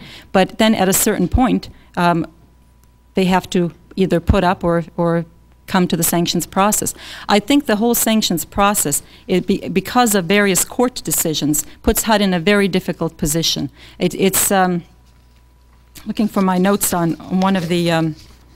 Okay, but we're not talking about the sanction process. We're talking about the negotiation process. Why do you wait 2 years to send a demand letter? Oh, we don't wait 2 years. And that's just the beginning of the process. If my understanding, then you have to go to a hearing before an administrative law judge. Let me just ask one question. On average, how long do you negotiate with a community which has been found by the HUD IG to have misspent money, and where the HUD IG recommends that those funds, in this case several $1 million, be repaid? Is 2 years about average? I don't have an average. I can get you that for the record. I don't have an average. You have no idea? It really depends. Figure. I mean, I think that our willingness to negotiate depends on the grievousness of the offenses and what exactly it is that is being questioned, whether it's simply documentation or whether it's the integrity of the entire operation. So I think I certainly don't have at the top of my head the average length of time it takes to negotiate, but I think in most cases it doesn't take much negotiation at all. Things are repaid rather rapidly. So how far we're willing to go before we decide that we're going to sanction? Well, we do sanction. We have proposed sanctions, and we are in litigation in one instance, and we've sent demand letters. But again, it's not so easy. We can't go in and arrest people who refuse to cooperate with us. No one's suggesting, Ms. Kondratis, that you go in and arrest people. What we are suggesting is that you might not wait 2 years to send a demand letter, which is first the beginning. You did not wait 2 years to send a demand letter? We have sent demand letters before. We have been constantly negotiating back and forth. That includes letters asking repayment. Okay, but letter asking for repayment and a demand letter are two different things. They're very Similar, They're very similar. When I asked the I- question, when did you send the demand letter, your response was last week. Let me put it this way. Our last demand letter was sent last week. And there's the same types of letters. The first one says, please repay. The second one says, pretty please. And the third one says, if you don't repay, we're going to have an administrative proceeding before an administrative law judge. No, that's not what they say. Jim, I'd like to introduce Jim Broman, who is a division director in the Office of Block Grant Programs. He has long and detailed knowledge of all of these operations as well as the block grant program. Whatever comment you have. Yes, I would like to point out that the process that we have followed in the county Delaware is not atypical. It certainly is taking longer than many of them, and I think it has to do with the complexity of the issues. We do advise the grantee to pay the money back in almost all instances very early on as a way of settling the affair. We do, however, leave the door open for them to come forward with some additional information if they feel that that this is not a non-compliance. No one's questioning leaving the door open. What we are questioning is leaving the door open for 2 years. Well, I that's think there's right. a We point understand where that. you want to close the door. We understand that. And in retrospect, this has probably gone on longer than it should have. We have, as Ms. Kondratis mentioned a moment ago, taken steps this past year to try to get these old cases referred to headquarters more early on so that we can bring things to closure more quickly. We're also looking at the process to try to bring some structure to it so that we won't allow our so much time to go on in this negotiation process before matters come to closure. I think you said the magic words, it has gone on for longer than it should have. That's my personal opinion.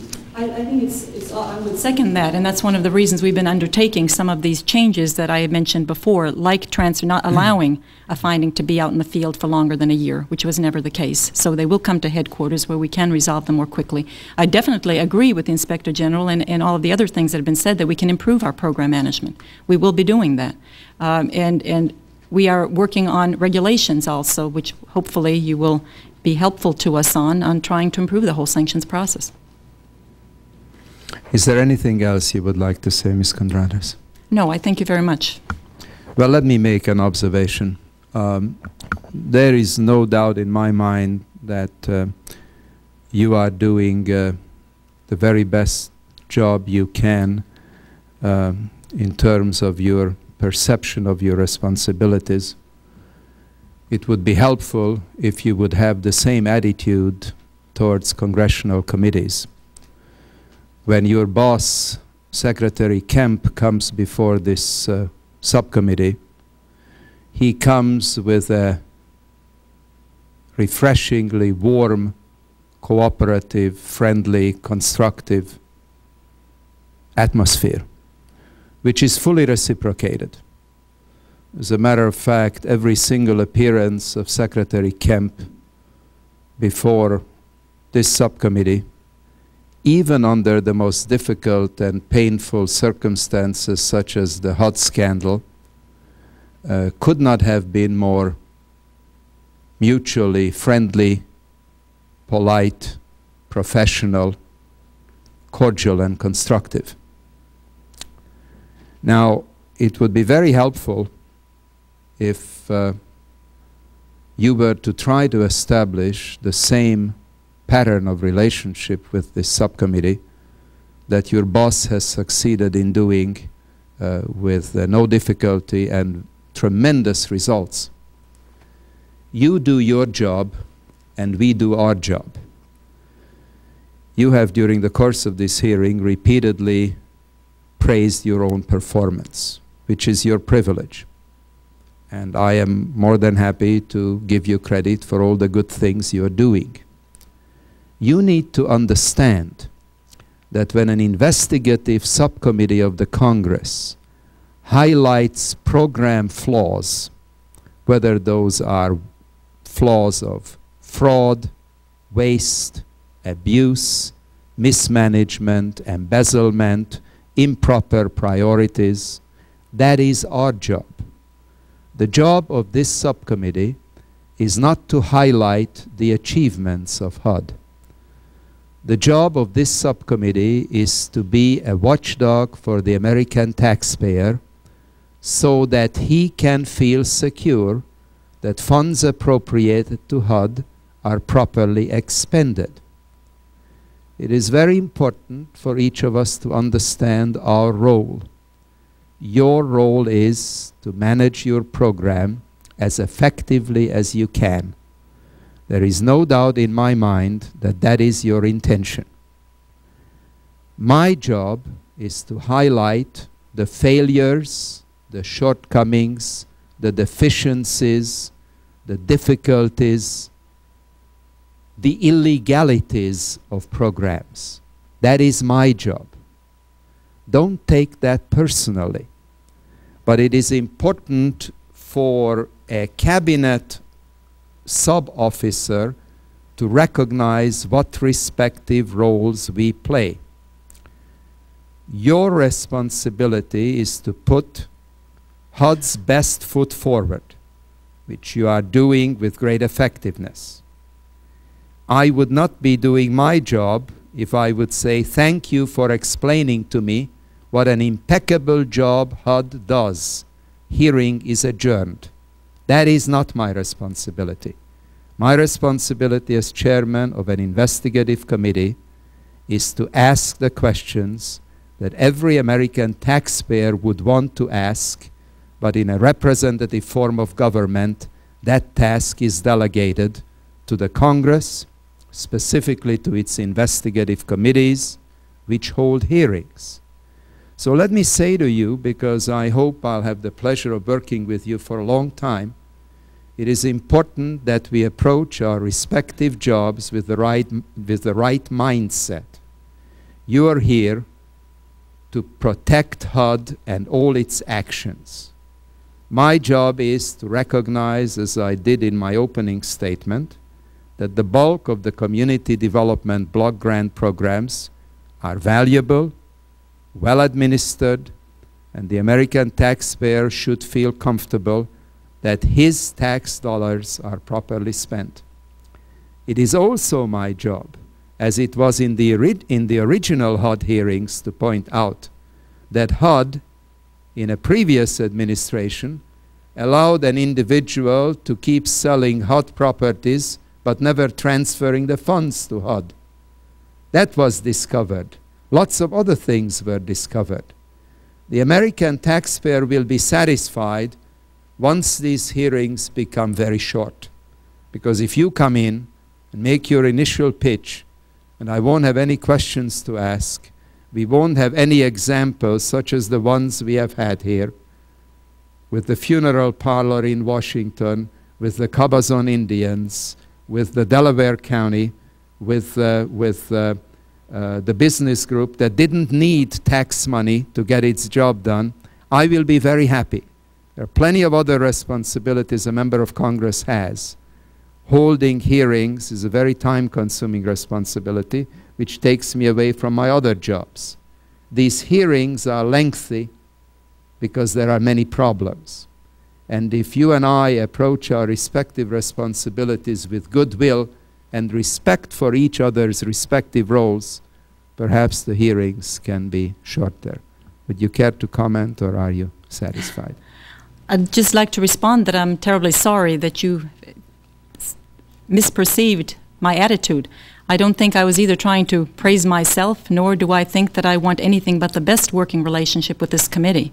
I agree that maybe sometimes I might seem brusque and abrupt, but I should hope that you would understand, since that is your style of operating as well. I think that... Thank you. It isn't a lack of desire. Flattery will get you nowhere. It isn't a lack of desire to cooperate with the committee, or a desire to de-emphasize your role, or to indicate that you're doing anything but the proper thing in your position. Thank you. Since I would like not to be either brusque or abrupt, let me ask you one more time. Is there anything else you would like to share with the subcommittee? Nothing at this moment. Thank you. Thank you very much. We are happy to have all of you. Hearing is adjourned.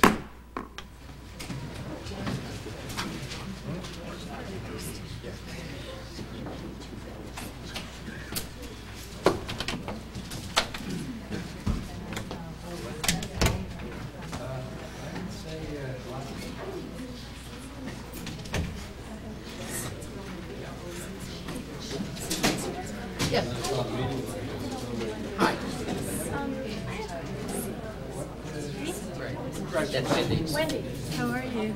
Oh, not bad. I've been on jury duty. In fact, I gave somebody $350,000. Did you get on the jury? Take care. Nice to see you. Thanks again. David? I'm Randy. Randy. Nice. I appreciate you. For more information on these proceedings, you can write to the House Government Operations Subcommittee on Employment and Housing at B349A in the Rayburn House Office Building here in Washington, D.C. The zip code is 20515. And be with us tonight for a hearing of the House Rules Committee.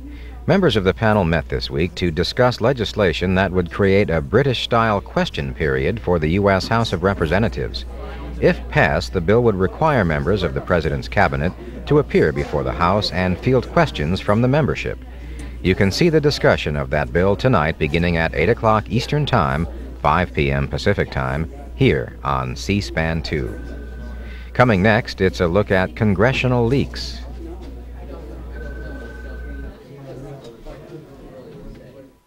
Cable television can be an effective teaching tool.